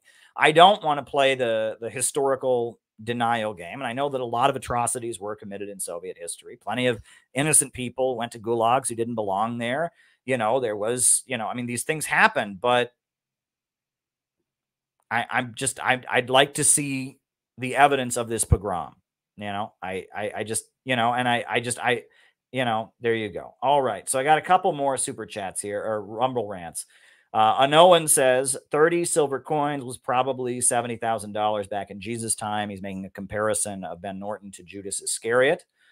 There you go. I can't argue with that. Someone said, can you explain Deng Xiaoping theory? Sure. Deng Xiaoping theory was the understanding that China needed to raise its population out of poverty, and that in order to do it, they needed foreign investment. That you cannot have a higher stage in poverty. That was the mistake of the Cultural Revolution. The idea that you can have communism in poverty. You cannot build an egalitarian society in poverty. The basis of equality and egalitarianism is abundance. And so socialism, a planned economy, is the road to that. But if a country is deeply impoverished and has no economy to speak of, it can't just redistribute the poverty that's already there. It needs foreign investment. And so by creating market zones and by emboldening the layer of socialist countries, the intellectuals, the engineers, the scientists, the people that often felt stifled in socialist societies, by enabling them, they were able to make China's economy strong. And Deng Xiaoping theory was I think it's been put into practice in Vietnam and modern Cuba. North Korea is moving in that direction. And that is the future. And if you read Deng Xiaoping's writings, they make it very clear that it's communist. And it is absolutely rooted in Marxism-Leninism. But the understanding is that the only way that we can raise our country out of poverty is we need there to be initiative. We need people to start their own businesses. We need people to do all that, but it needs to be controlled. And it needs to fit in with the overall vision for building an egalitarian society. And it's understanding what Marx said in the Critique of the Goethe Program, which is that the narrow horizon of bourgeois right can only be crossed when society reaches a state of abundance, and that the basis of building full communism is vast material abundance, right? That the basis of social hierarchies, the state oppression, is poverty, right? When there's not enough to go around, some will have and some will have not, right? But when there's enough for everybody, inequality breaks down, right? And that this is something. But the problem with capitalism is that capitalism is a system where abundance creates poverty. And you have poverty amid plenty, the problem of overproduction. I'm sure this will come up in my chat with Angela McCurdle on Sunday. It'll probably come up at great length. So there you go. But yeah, all right. All right. Thank you, Patrick, for that one. And now we're going to start, I'll keep looking for Rumble rants because there seem to be a lot of them tonight, and that's good. But I'm going to start doing the super chats. Have you had a chance to read any of Putin's Valdi speech? Well, I've seen some of the clips that were on RT. I haven't had a chance to read the entire thing. Do you have a full transcript? I don't think I have a full transcript, but I watched some of it on RT today. And actually I might as well we'll put a couple of clips on, right, from the Valdi speech. Why not? Right? Let's put them on. Because I think it was important. Putin is a really, really key world leader, and why not? So yeah, I'll put on some of the Valdi speech. I've actually been to the Valdi Discussion Club in 2017. I went to the Valdi Discussion Club and I watched Putin speak at the Valdi Discussion Club along with Jack Ma, along with Ahmed Chalabi. So I've seen what it's like at Valdi Discussion Club. It's kind of neat. It's up in the mountains. It's near Sochi, Russia, but it's up in the mountains. It's the mountains near Sochi, Russia. And so, yeah, why don't we put some of the speech on, right? Just give people a chance to hear it, right? So there we go. Let me just, I'm just going to pull up a couple clips from the Valdi speech. Might as well watch it, right? Let Putin speak for himself. I don't want to get it wrong. So, all right. I'm talking about Nord Stream 2, talking about the goals of the cooperation between Russia and, talking about Armenia. Oh, here, Putin on civilizations. Let's put that on. All right. We got a clip we're going to put on here for you. So let me just download the clip. We'll put on a couple clips, or at least one clip. We'll watch this clip from the Valdi speech because it's important. So, all righty.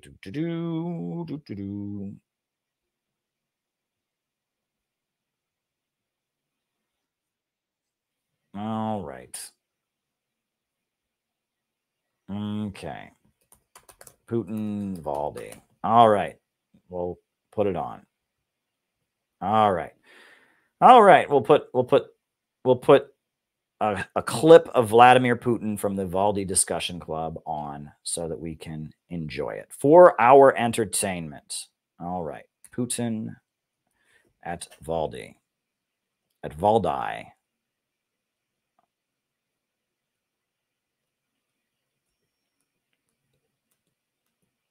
Okay.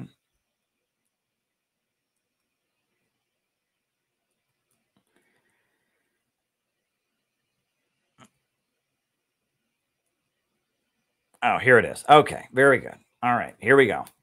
Used to be an openly colonial interpretation of a so-called civilized world, which serves as an example for everyone else, and everyone should follow these standards, these examples. And if you don't agree, you will be beaten into civilization by the enlightened masters. But these times, as I said, are long gone. And our understanding of civilization is absolutely different. First of all, there are numerous civilizations, and no civilization can be better or worse than others. They are equal in their rights, expressing the desires of their cultures and traditions of their people. And everyone has their own values. For me, these means the wishes and interests of my own people, and I am happy to be a part of it. Wow. Well, that's bold, isn't it? Right? We need to get past this idea, this Western notion that there are civilized people and uncivilized people, and that the West will, beat the world into its own civilization. That's quite bold. What do folks think about that? That was pretty powerful, right? He's calling out the Western chauvinist way of doing things, this assumption that the West is the best. And the Western way of doing things is the way things should be done. He's saying that every civilization is equal and has a right to be its own way. Yeah, that was pretty bold. Honestly, that was a pretty bold statement. I'll put on another clip. People say that is right. Yeah, I see a lot of Z's in the chat. So. Yeah. Oh, here's the full transcript. John posted the full transcript. But we'll put on another clip from today at Valdi Discussion Club. I've actually been there, and it was quite an honor. But Putin knows how to just break it down. So why don't we put on another clip? All right. Okay. This is yeah. As soon as this other clip is ready, yeah. We'll just be waiting for it to show up on the desktop, and then I can load it in. But yeah. Oh, here it is. Okay, here's the other one. It's time to get rid of this colonial thinking. It's time to open your eyes. That era is long gone. It's never coming back. Let me tell you more. Throughout centuries,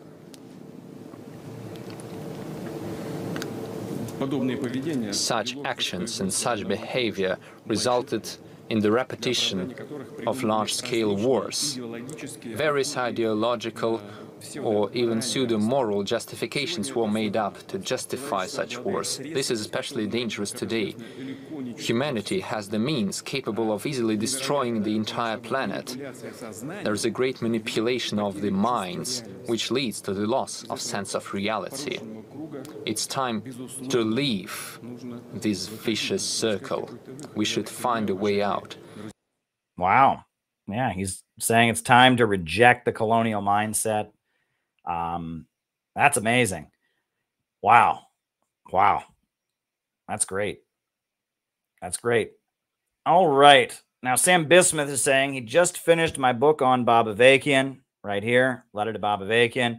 Can you explain why he was so successful? Well, you know, Sam, in the book, I make the point that he's not like, in terms of like, he's not like a wildly successful political leader, but the reason that his group still exists and all the others haven't, and the reason that he was able to effectively pull off some very big mobilizations, like May Day 1980, like the the very important rally, "We've carried the rich for 200 years, now let's dump them off our backs," during the bicentennial, is because he had a level of passion and charisma about him, that he was able to kind of get the membership worked up, and he was able to, to really kind of, he had a passion that transmitted to the people. And I talk about that in like section 2 of this book. I talk about that, and that it took me a long time to understand that. But if you read the history of the RCP, they are able to create an atmosphere where like the time is now, go, go, go. It's time to get things done. And that is one of the strengths of the RCP. And that when you are mobilizing and trying to accomplish your goal, other people are attracted simply to that energy. And there's a kind of a Sorelianism about it, right? An action obsession. And the Revolutionary Communist Party, when they are in their full mobilization mode, when they were building for I remember when I was in college, when they were building their drive out the Bush regime rallies. But years ago, if you read about May Day 1980, and if you read about, about some of the stuff they did, no business as usual during the 80s to protest against nuclear war, they could really create an atmosphere where people really gave all of their strength and energy to really mobilize to get things done. And that is an admirable attribute. And if you're going to do politics in the United States that are not mainstream, that attribute is actually almost necessary, because, you need to be able to create enough momentum that you can have an impact when you may not have the mass, right? It's kind of an analogy I would use. It's like, what's the analogy? What's the thing that they always say, that if, you drop a penny off the Empire State Building, it'll hit somebody in the head and kill them. And technically that's not true, right? But everybody knows the reason people think that's true is because, a penny isn't very big, but it's all that momentum it gains from being dropped from all the way down from the Empire State Building, right? That is what gives it strength. And if you're a political group in the United States that is fringe, and this is very true, if you're a political group that has an ideology that is obscure, one way you can amplify your strength is with momentum. And that's one thing about the Revolutionary Communist Party, is that they make up for their lack of size and influence by having a huge momentum, right? And they are able to get their membership in a go, go, go mode to really get things done. And that has a lot to do with Bob. And also all the Maoist communist groups from that period pretty much have collapsed. The October League, the Communist Workers' Party, the Communist Labor Party. But Bob and the RCP, they stayed intact because of that charisma that Bob had, and that to some degree or other, the RCP was able to learn something from socialist states. They were able to learn from the effectiveness of the cult of personality. That was Stalin, right? Stalin was the leader at the top who got the whole Soviet Union into a building mode with the 5-year plans. We were going to go build this country. We're going to industrialize. Fidel Castro was like that, right? We're going to build Cuba up. We're going to have a huge sugar output, and that by creating an atmosphere of construction and mobilization and getting people to just give their all, right? That is kind of the strength of an effective cult of personality. And that's why, you know, the Stalin thing, the Stalin cult of personality that developed, and then later with Mao, Fidel Castro, Kim Il-sung, that's kind of the role that it played. It had a spiritual quality to it of kind of mobilizing people to carry out goals effectively. And I think a lot of communist groups tried to pull that off and failed, but the RCP, to whatever degree, was successful at pulling that off. So I get into that in the book, but then I argue that that's not a totally material thing, that there is a spiritual aspect to that. And even though Bob is an atheist and he denies that, he claims to be a pure materialist, that ability to mobilize people, to get people worked up into a frenzy of passion, to really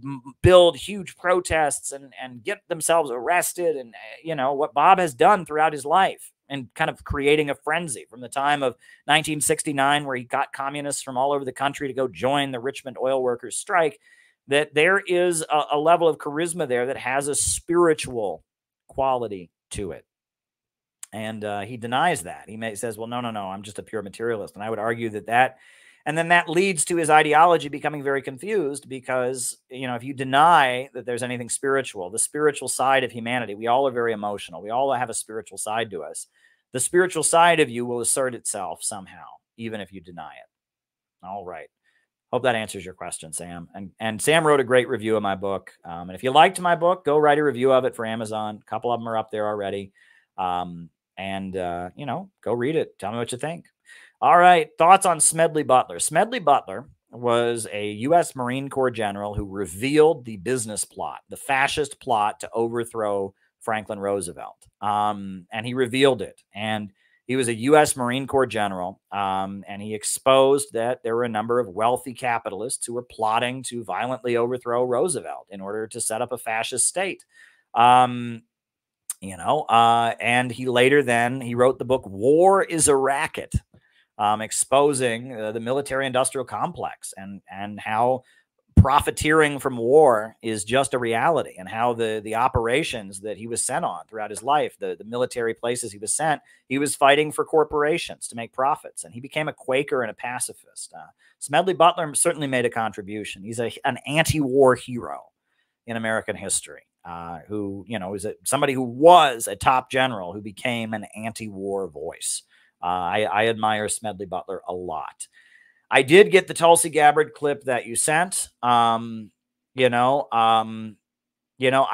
believe I had seen it before because it was posted on her YouTube channel, but, you know, we can watch it on here. I like Tulsi Gabbard. Anything Tulsi Gabbard does, I tend to like, and it's on her YouTube channel. So why don't we watch Tulsi Gabbard? This is her kind of describing how they went after her presidential campaign. I will say the audio quality, this is like a talk she gave somewhere, I don't know where, and the audio quality of the video is not very good. Whoever was doing the audio of her talk, they should have gotten a better microphone. But regardless, the message is great. Tulsi Gabbard is utterly amazing in many, many ways. So we're going to put this clip on. This is Tulsi. It's a longer clip, so I'll stop and comment on it, but we'll react to it. And thank you, John, for the suggestion. Yeah, we'll put Tulsi Gabbard on. Why not, right? Why not? Okay. Now we do that thing where I put it on the desktop and then we wait forever for it to actually show up on the desktop. Yeah, we'll put Tulsi's clip on because it's a good one. It's a pretty good one. Tulsi, there's something special there, right? You know, she's not a communist. She is not a communist by any means, right? And I told you her background with the Hare Krishna breakaway. But she represents a very good force in American politics right now. And I also believe that she pays attention to what we do, right? I think somebody on her staff has probably read my book on Kamala Harris. Because she's featured prominently in it. I know for a fact I know some of the people who did debate prep with her. I know some of them, and I can't say more than that, but there's people I have worked with in the past that have been very key volunteers for Tulsi. And, I've only met her once in my life at a reception in New York City by some Pakistani Americans. But that said, I think she is in our network. I think she's listening to what we say, and she's being careful about it, right? And then you saw the clip. Do I have it here? You've seen the legendary clip from when from when, what's his name? What is his name? Trevor Loudon said that she's influenced by me. Right. And so I think he says that probably on good intelligence. I think,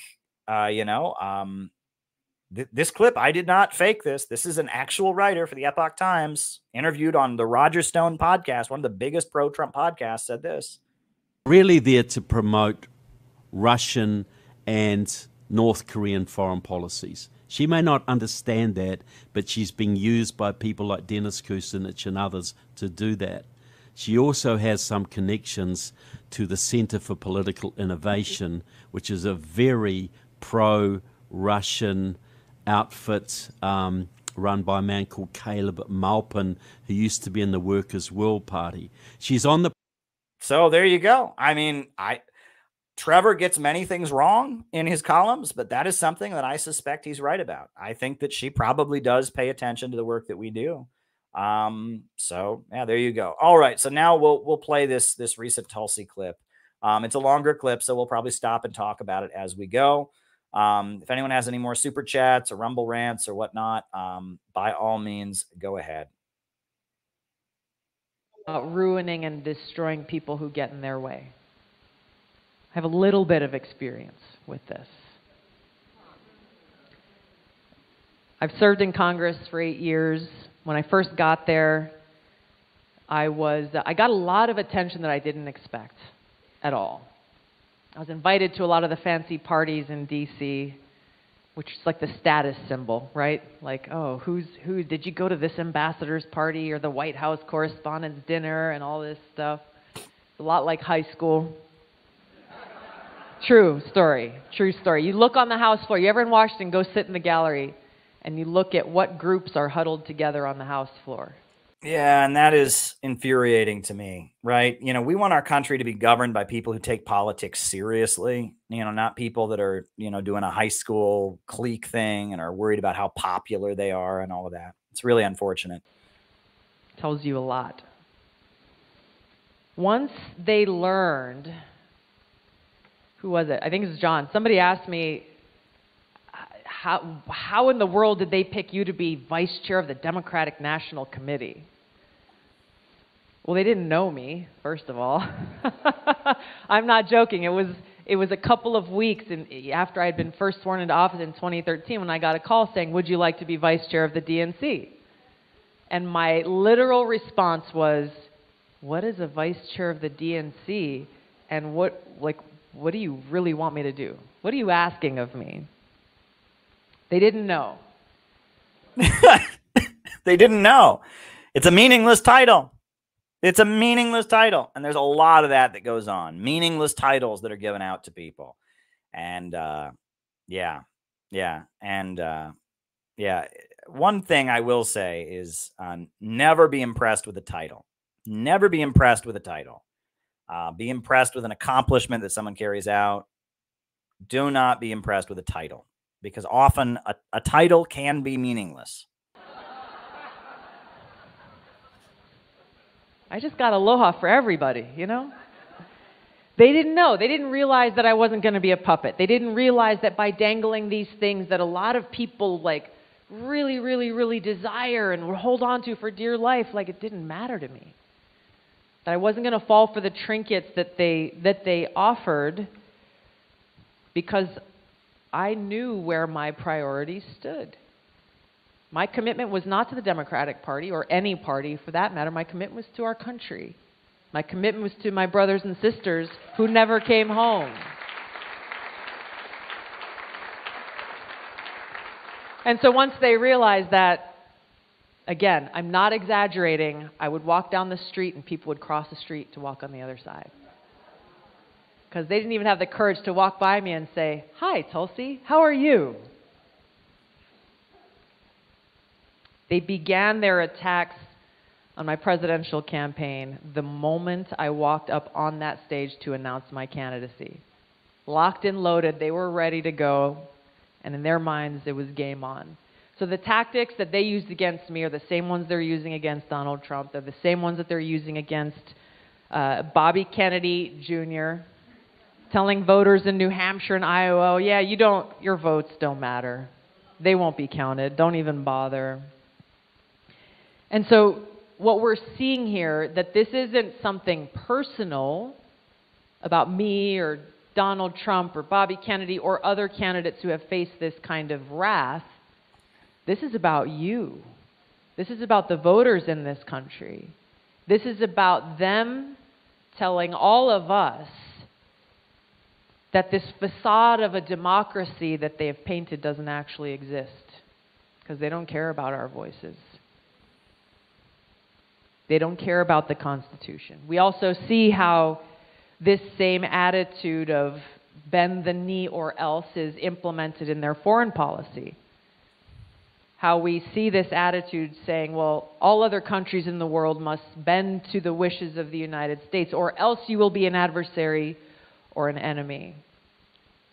This attitude and mindset goes against the very vision for our country's foreign policy that our founders had for us. They don't care about the consequences of their actions. Thomas Jefferson rightly talked about these cowardly leaders when he said they prefer the calm of despotism to the boisterous sea of liberty. This is the world they want this country to be. So instead of a government ordained to secure these rights, they are intent on taking them away. But the good news is it does not have to be this way. Harry Truman once said, and I came across this quote recently and I loved it. He said, America was not built on fear. America was built on courage, imagination, and an unbeatable determination to do the job at hand.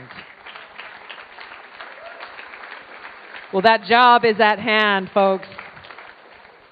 We have been given a no-fail mission by our founding fathers. Not just me or Bob or John or other individuals. They were talking to every one of us when they said, we the people. They were talking to us when they spoke of a self-governed nation. We the people. We have the power, but it only works if we use it. It doesn't mean we are going to agree on every issue or that we should somehow walk in lockstep. Our founding fathers didn't agree on every issue. We see how fiercely they debated and fought with each other, sometimes physically, which I don't condone. But debate is good. Bringing different ideas, different experiences, different backgrounds to this conversation about how we save our country and how we solve these problems, it makes us stronger. The thing that our founding fathers coalesced around, stood together on, is the same thing that we need to stand together on today. Who we are as Americans. This foundation upon which our country was built. Our love for this country and our commitment to support and defend the Constitution against all enemies, foreign and domestic.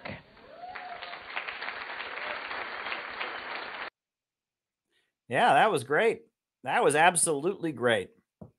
And if anyone has any more, more super chats, Rumble rants, Rockfin tips, keep me talking. I got 2 more things to answer here. So this is an interesting one. Charles is asking me about my 3-volume set here, about the ideological history of the Chinese Communist Party. I would recommend this. What I found to be fascinating about this is that throughout the 3 volumes, and this is actually a Chinese Communist Party book that's been translated, right? This is not, somebody's, some Westerner's interpretation, right? The first volume is about before the revolution and the leadership, the lead up to taking power. The second volume is about the Mao era, and the third volume is from the Deng era to now. And what is fascinating about it is that you can see that the Chinese Communist Party, its worldview has been frequently changing, but frequently staying the same. And that is what is fascinating about it, that their overall mission to create a prosperous society in China, to lead China toward that ultimate goal of communism and vast abundance, that's never changed. But what has changed is their understanding of how to get there, but also the circumstances have changed, and that there's been so many different alliances, and there's been so many different, I mean, it's fascinating. It's really, really fascinating history. You know, and this volume represents the current view in China. A lot of people think they can understand communism in China by reading old Mao era books, right? And you can't. That's wrong, right? A lot has changed. The Cultural Revolution in China is viewed in a largely negative light at this point. Now, there's starting to be a little bit of a shift back to the neo-Maoist stuff, but largely people think the Cultural Revolution was not a good thing. You know, and that it's complicated. These things are complicated. So yeah, I guess that's one thing I would like to you know, to highlight. I learned a lot from that. I've quoted that volume. You know, I've quoted it in different things I've written. I recommend that official history, ideological history of the Chinese Communist Party. All righty. Thank you, Charles. The Kremlin. Oh, this is the official link. Thank you, John McCarthy, for posting the official link to the remarks of Russian President Vladimir Putin. And I don't see any Rumble rants or any more Rumble rants, and I don't see any more Rockfin tips, and I don't see any more super chats. So if anyone has anything else they would like to say or like me to talk about, now would be the time. You know, I could probably go for a little while longer here. We're just over the 2-hour mark.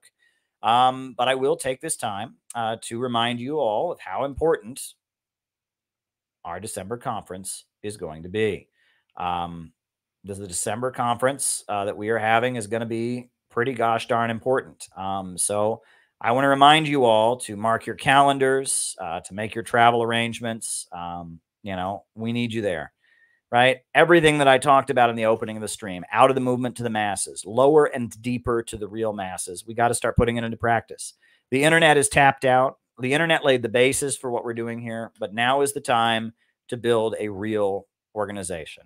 Lower and deeper to the real masses. That is the urgency of now.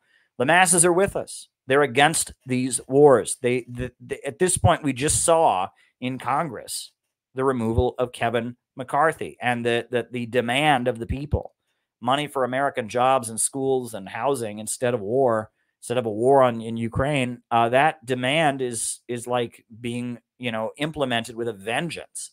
So I would really, really urge you. If you can, to try and make it to our conference. I would really, really urge you to try and attend our upcoming conference if you can. You know, if you would like to help us do the conference, you know, if you can't make it or you can make it, but you just want to help us, here's the donate link, right? Here's the donate link. And it goes directly. This is the account managed by our president, Elizabeth Young. You know, so, you know, if you're worried that this money is going to help me smoke crack or something, yeah, that's not happening because I don't have access to these accounts. These are the direct CPI accounts run by Elizabeth Young. You know, and this is the, you know, the Portland conference. Yeah, we need your help. We need you to be there. There's going to be a lot of different people who play a very vital role in this upcoming conference. So if you can support our conference, if you understand how important it will be to have a major anti-imperialist rally to close out the year, an all-day anti-imperialist gathering, if you can understand that, then you will give us a contribution and you will be there, right? Because we need you. And a lot of people have been saying things to me like, oh, well, I can't come. And I said, no, I think you can, right? You can come, right? It might be hard for you, but if you make the decision, if you really, really want to be there, right? You can find a way to get there, right? Not everyone, look, and it may not be in your life circumstances. It may not be worth it for you to get there, but don't say you can't come. You can, right? But the question is, it'll be much harder for you than for other people, right? That's the issue there, right? And maybe will be harder for you. For some people who live there, right? Terry lives there. Elizabeth Young lives there. They can easily attend, right? People on the other side of the country, a little bit harder. People that maybe economically it's harder for them to travel, but you can do it, right? And that I do want to say this, right? There is something, and I see the 2 more super chats that are here, and I will get to them. And anything else people want me to talk about, right? I'm willing to keep going here for a little bit. I want to say this, that there's something to be said for taking dramatic moves. There's something to be said for doing something you would not normally do. There's something to be said for, you know what? I am going to do something I wouldn't normally do, right? There's something to be said for breaking your routine, right? A lot of people, they just get into this rut in life where they're just like, you know what? This is what I do. I work this job. I live in this town. I do this. And then something comes along and says, hey, you know, there's a big conference, big revolutionary anti-imperialist conference happening in Portland, Oregon in December. You know, I can go to it. And then everything in them says, no, I can't go to it because I have to go to this place. I have to do this. I can't go to it. But if you can actually make yourself go to it, if you can break your routine, that could be the opening to giving you a whole new life, right? Now, this conference itself, don't get me wrong, this conference is not going to give you a whole new life. But if you don't like your life as it is now, right? If you feel like you're in a rut, right? Alex says you need to get out of our comfort zone. Exactly. If you feel like you're in a rut, part of what keeps you in a rut is your comfort zone. That is the truth, right? That part of what keeps you in a rut is your comfort zone, is not doing bold, unprecedented things, right? And if you want to get out of the rut that you're in, right? If you want to, bring a new level of energy to your life, sometimes that means going out of your way to do something you would not normally do, something that seems like it might even be impossible, but just push the boundaries, the artificial boundaries in your life, and do it. And that can be the opening to being much more satisfied with yourself. That could be the opening to fulfilling your potential and having a much more satisfying life. All right. And I remember when I was in college, there were so many people I knew who had big dreams and aspirations. And then when it was time to actually put them into practice, they had something else to do. And I would get so frustrated with these people. I would get so frustrated with these people because it seemed like they were all, there was something in their spirit that when it was time to actually take off, take the plunge, right? They just didn't have the oomph, and that they had this routine. No, my life is here. I do this. I go to this college. I live in this town. I gotta go to this thing. My parents are doing this thing. If I miss dinner with my parents on this date, it's going to be the end of the world. No, it's not going to be the end of the world. Right? And that so many people were just so attached to this artificial cage they had put themselves in. And they like to talk about ideas. They like to think about communism. They like to think about opposing wars. They like to think about anti-imperialism. They like to read history books about stuff, but they live in this artificial cage they've made for themselves. And when it's actually time to take the plunge, it's a good way of putting it, Jenny, all of a sudden they can't do it. And I feel so sorry for those people. I feel so sorry for them. Because they're going to be disappointed in themselves one day. They're going to look back on their life 40 years from now, and they're going to go, oh, shit, what have I done? I've just kind of stayed in my cage.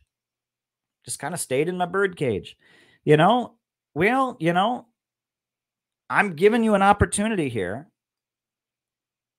you know, and it's not going to be easy. I'm not paying you to come, right? I'm not, you know, I'm not, you know, going out of my way to, you know, to make it easy for you to get there. I'm not bribing you to come, but I'm telling you that, you know, if you're the kind of person who feels like your life is kind of a, you know, kind of stuck in a rut, the first thing you need to change is the thing where you just kind of stay in the rut.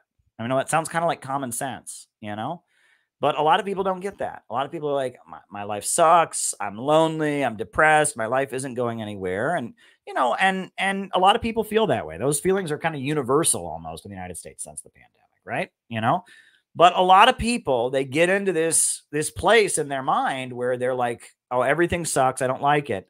And it's like someone comes along and says, well, then change it. Well, then, you know, maybe instead of just, you know, going home and playing video games this weekend, you know, maybe you should go to the conference in Oregon. And they say, well, I can't do that. I have to go home and play video games this weekend. And then you say, well, then why are you upset that you're stuck in a rut? You know, and that's how a lot of people are. They're in a rut, but the rut is comfortable. This is so dangerous. Right? This is why people stay in unhealthy relationships. Right? They have a partner who doesn't make them happy, but then they'd have to be single again. If they're single again, they might date people and it might not go well. And right now they got the whole partner thing covered and they want to stay with it. That's really common. That's why people stay in jobs they don't like. Right? They hate their job, they hate their boss, but you know, looking for a new job, going to interviews, they might get their feelings hurt, they might get rejected, they might be embarrassed, so they just stay in that job that they hate.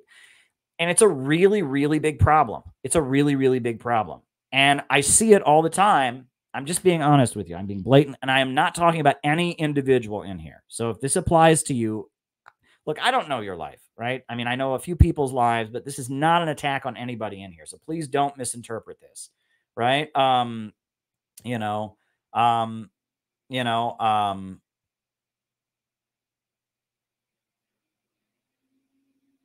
but I know a lot of people who love this kind of content. You know, they love these kind of videos, these kind of streams and stuff like that. They love it. They love this kind of content. They love to talk about history and they love to read books on their computer. But then they have a life they're not happy about. They're not living an exciting life. They're not having adventures. They're not involved in exciting. They're not taking history into their own hands. They're not doing what all the people they read about, and they're unsatisfied with their life. And every so often they might have a fantasy in their head. Oh, I want to be a revolutionary. Oh, but it's just a fantasy. But then in order for them to actually see some action in life, in order for them to actually get the fulfillment that they want, in order for them to not just sit in this cycle of my life sucks, that requires them to do some things that aren't easy, like figuring out how they can get things together to get to a conference on the other side of the country. You know, now that conference isn't going to change your life in and of itself, but it might lead to a new way of interacting with yourself. You'll meet people who you've never met before. You'll be in a room full of people with ideological and political views that are similar to yours, that are putting into practice a strategy to actually carry those views out. You'll meet people who've been to other countries. You'll be able, you know, to do outreach. I mean, it could be something that actually kind of awakens a part of you that's more energized. It could be an opportunity. It could be the beginning of you getting out of your rut. I'm just throwing that out there because this applies to, there are many people watching this right now who are in a rut in their life and they hate the rut they're in, but there's just something inside of them that says, oh, I got to stay in this rut. Got to stay in this rut. Classic example, right? One person who was an ex-CPI member, right?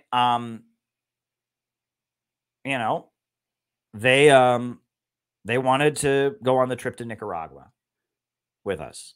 And I said, great. All right, let's do it. And then they said, oh, I don't think I can afford it. And I said, well, you know, we can fundraise. And he said, well, I don't think I have the money. And I said, well, we can fundraise. And so we went out and fundraised. And I came back and I said, we have the money. And so we had the money for them to go on the trip. And I was kind of frustrated with them. I said, why did you just say you couldn't do it when, I mean, we can fundraise, you know, I mean, it was about $500 for the plane tickets there and back, but you know, we can do that. So we went out and raised the money. And then in the lead up to it, the person was like, oh, I don't think I got the COVID test right. And I said, well, there's somebody else on our trip who's had an issue with their test. So, you know, we may have to have a holdover day in Mexico City, you know, but that's fine. And they're like, no, I don't think I have it. And then they just stayed home. What a sad person. What a pathetic, you know, it's like we're literally opening doors for you, you know. And then this person, of course, texts me as soon as I'm back from Nicaragua. My life sucks. Can't you get me a better job, Caleb? Well, you know, I mean, maybe I can't get you a better job, but I did basically arrange a free trip for you to Nicaragua, and you skipped out on the trip and left us with the bill. Yeah, I mean, it's like I can't do it for you. And that's been one of my biggest mistakes, okay? There are some people that are just in a rut and they don't want to break out of the rut. Right? And if you open doors for them and you kind of carry them along to walk through them, eventually they'll just resent you. So I can't get you out of your rut. That's what I'm trying to tell you. I can't get you out of your rut. Only you can get yourself out of the rut. You have to make a decision. I want to get out of the rut I'm in. I want to push my boundaries. I want to do what I know I'm capable of doing, but part of me just doesn't have the willpower. I want to break my routine. You have to make that decision. And if I do it for you, you're going to hate me. Right? So, you know, if you're watching this and you don't like the rut you're in and you want something exciting, I think you should make arrangements to come to our conference in Portland, Oregon. That's what I think you should do. You know, if you're a CPI member, you know, we can probably, you know, help coordinate if you want to come up a few days beforehand or afterwards or whatever. You're just a member of the public, you know, figure it all out yourself. But I think if you are in a rut, I would encourage you. Look, it's only what is today? Today it just turned October 6th. It is October 6th. The conference is December 2nd. You got loads of time. Loads of time. Right? Sam, you make me smile. That was a good line, right? I am familiar with popular music enough to get that joke, Sam, and I do appreciate it. That is good. That was very funny. Very, very funny, Sam. That was funny. You put a smile on my face. That was the best one-liner of the night. Cheers to you, Sam. That was funny. All right. But anyway, I think I've made my point. So what's the pathway to turn anarchists into tankies? I think the first thing is you have to find out why they're anarchists. Right? I mean, because with anarchists, there's a lot of different varieties. A lot of anarchism is very hippieism. A lot of anarchism is, you know, I don't want to be associated with communism. I don't want the legacy of communism. I basically have a communist perspective, but I don't want to be associated with, I don't want to have to defend Stalin. So I want to say, well, I'm an anarchist. Some anarchism is just kind of lifestyleism. It's not very political. You have to find out what kind of anarchists there are. The main thing is you need to find out what is in it for them. And this goes with any political conversion. Why? What is in it for them? All right, this person says, I am an anarchist. Why do they say that? What is in anarchism for them that has driven them to seek that identity? What is it? You know, I mean, is there something? There's something there. And once you find out what that something is, that would be the key toward changing it. But until you find out why that person has chosen to be an anarchist, right? You really don't have any potential to change them. And I will say that with a lot of people who are anarchists, I mean, I don't know. This is a broad generalization. A lot of people nowadays who call themselves anarcho-communists or whatever, what it's about is that this is a sexy internet ideology they learned about. They learned about it on BreadTube. They learned about the way to be a communist or an anarchist and not get canceled is to be like Vosh, to be an anarcho-communist or whatever. And that the real cure for that kind of person is to engage them in real political work. All right? You know, is to, if CPI was mobilizing people for a cause they agreed with, despite their, right? If they were an anarcho-communist, but they understood money for Ukraine was bad. They didn't want to fund the Nazis in Ukraine. If CPI could mobilize them to be involved in a day of action to protest money for Ukraine, could involve them in some kind of activity where they were working with people who weren't anarchists, who were tankies, to carry it out. And then, meanwhile, the people on the internet that are anarchists were not friendly to them, whereas they found a very rewarding experience working with a group of tankies to carry it out. That would ultimately be the way to change them. And a lot of times when people become tankies, historically, it's because a tanky group shows up in their life. A tanky group shows up in their life and they do shit with it. And doing that shit with the tanky group gives them, you know, the experience of being in a community. And then they understand the ideology of the group. And that's why people joined the Communist Party back in the day. That's why people joined, you know, Progressive Labor Party or the Students for a Democratic Society in the 60s. You know, and I mean, even the little fringe groups, Workers' World, Revolutionary Communist Party, you know, Freedom Road Socialist Organization. It tends to be, or at least it used to be, maybe even now, it's because they get involved in what the group is doing. They get caught up in that momentum that I talk about in my book. And that's generally the way communist groups with tanky hardline ideology, that's the way they recruit, is they create momentum.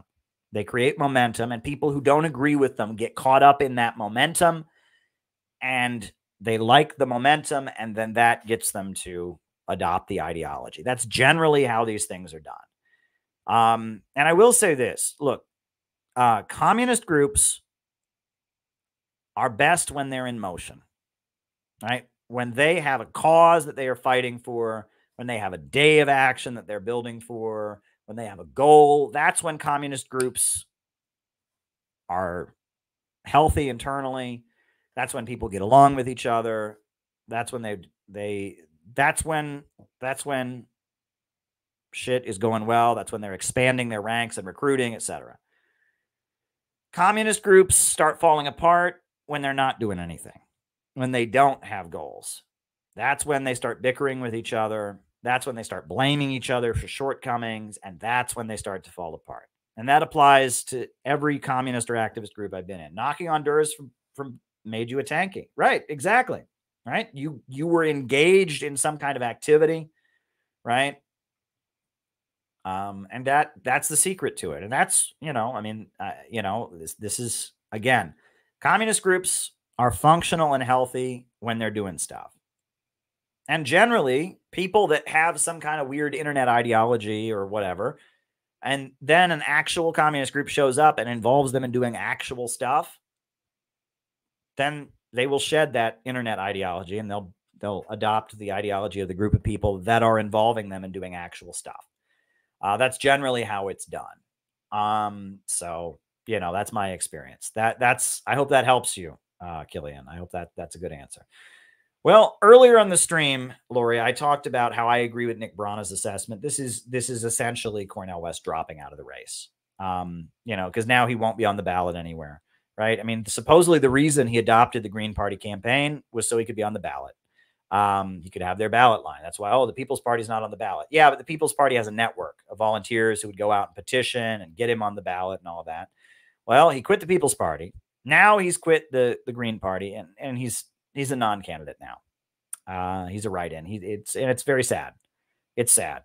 You know, RFK is a different story. RFK running independent. You have to remember that RFK, right? He has a base, a well-organized base of volunteers. So, you know, even though he's running independent, he could still get himself on the ballot. But for Cornel, I agree with Nick Brana. It's just the cry of defeat for Cornel West. And it's very sad. But, you know, we saw from his falling out with Jimmy Dore and others, he won't break with wokeness, right? The idea that the Trumpers are the worst, you know, that's just something, Cornel West, you can't not say that. You have to say that in these circles.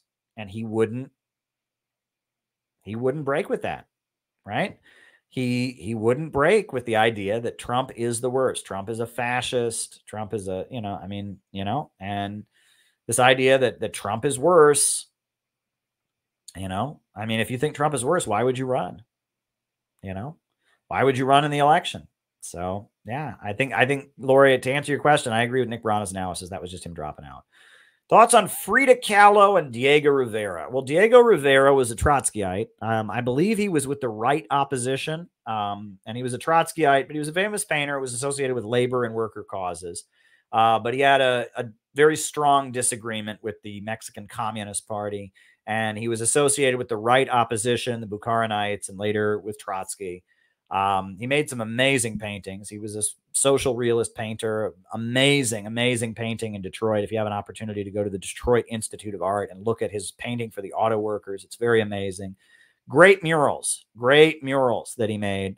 You know, Frida Kahlo, her art is somewhat pessimistic, I will say. A lot of her paintings, there's kind of a sad undertone. I mean, she was disabled. She'd been in an accident, you know, but she was a feminist and such. What I think is particularly interesting about Frida Kahlo, you know, everyone makes a big deal out of the fact that she probably had an affair with Trotsky. Now, in the movie, they have a whole thing. We don't know exactly what happened, okay? We do know Trotsky's wife and Frida had a big falling out. Frida was known to be promiscuous, so people assume that that means that she and Trotsky banged. I don't know if that necessarily happened or not.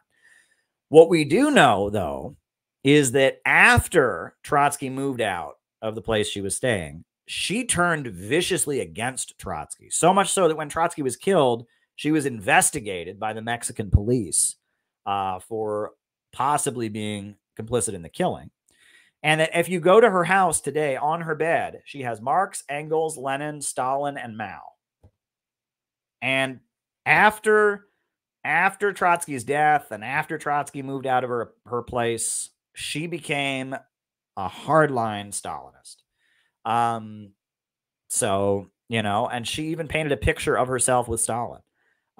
She painted self with Stalin. And she really liked Mao. She had big pictures of Mao everywhere. And that she became, you know, after she had her falling out with Diego and after, you know, she had her falling out with Trotsky, she was a hardliner in her final years, right?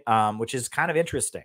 You know, in the 50s, that was before the Khrushchev revelations. That was kind of the golden era, right? When Stalin was in the final years of his life, when William Z. Foster was running the Communist Party. In America, the Communist Party was pretty underground during those years, but internationally, that was kind of the heyday of communism. Before the Khrushchev secret speech, the global communist movement marched as one. Stalin was the leader. The communist camp was expanding globally, like the early 50s. And I believe that's when she died, right? Didn't she? What year did she die? Right? What year did she die? Right? I mean, those years when she went full Stalinist, when she became like a full communist. Yeah, she died in 1954. Those were the years when the global communist movement was at its height. Right? The Khrushchev revelations hadn't happened yet. They had won World War II. They had come out of World War II strong. The people's democracies of Eastern Europe were riding high and industrializing. China had its communist revolution, was victorious. And I mean, those were the periods where, you know, McCarthyism was based on this real fear that, I mean, the floodwaters were rising. Capitalism was on its way out, you know? And I mean, that was a period where globally it really looked like we were winning. And for her to do that, she wasn't the only one, right? If you look at that period outside the United States, McCarthyism in the United States obviously, you know, made it very difficult. But outside the United States, you know, Picasso, Albert Einstein, I mean, you know, you go down the list, famous intellectuals, famous writers, they were all saying, this is the way the wind is blowing. The communists are going to win, you know, and that was, you know, Stalin had led them through the dark storm. He'd driven out the Nazi invaders. China had had a communist revolution, the people's democracies. And, you know, the books from that period, that's when William Z. Foster wrote all his big history volumes, history of the three internationals, you know, history of the American Communist Party, history of black people in America, history, outline political history of the Americas. And, you know, that was the time when, those were the years when, when global communism was kind of riding high. And, you know, for her as a Mexican artist to, you know, become a Stalinist, that, you know, there was nothing particularly, you know, unique about that, you know? I mean, it really isn't a shocking thing. And based on the way things were lining up, that, you know, that made perfect sense. So there you go. There you go. All right. I hope that answers your question, Victory Jen. And on that note, I think we will put on the closing music. So thanks, everybody. I don't know if I'm going to stream over the weekend or not. I feel like part of my break from social media might also be a break from streaming, but I'm not sure yet. I will definitely be back on Sunday when Angela and I stream. That's definitely happening. Not going to miss an opportunity to talk to the chairwoman of the Libertarian Party.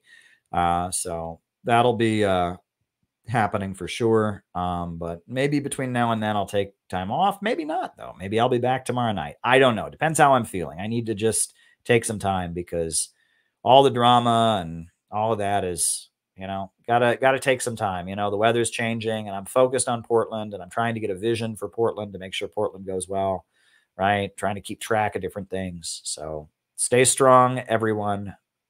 I'm out.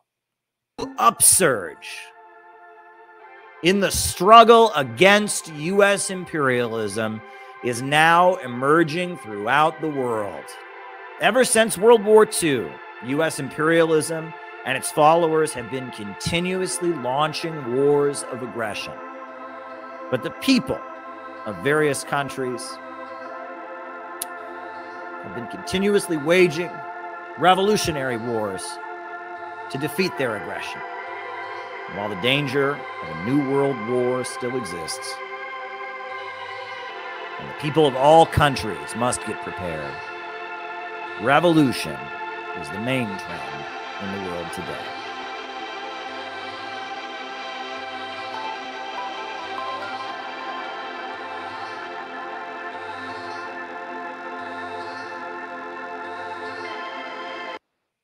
And John McCarthy for the win, right? I'm not sure if that's funnier than the whole joke about big ruts from Sam, but that's a pretty good one too.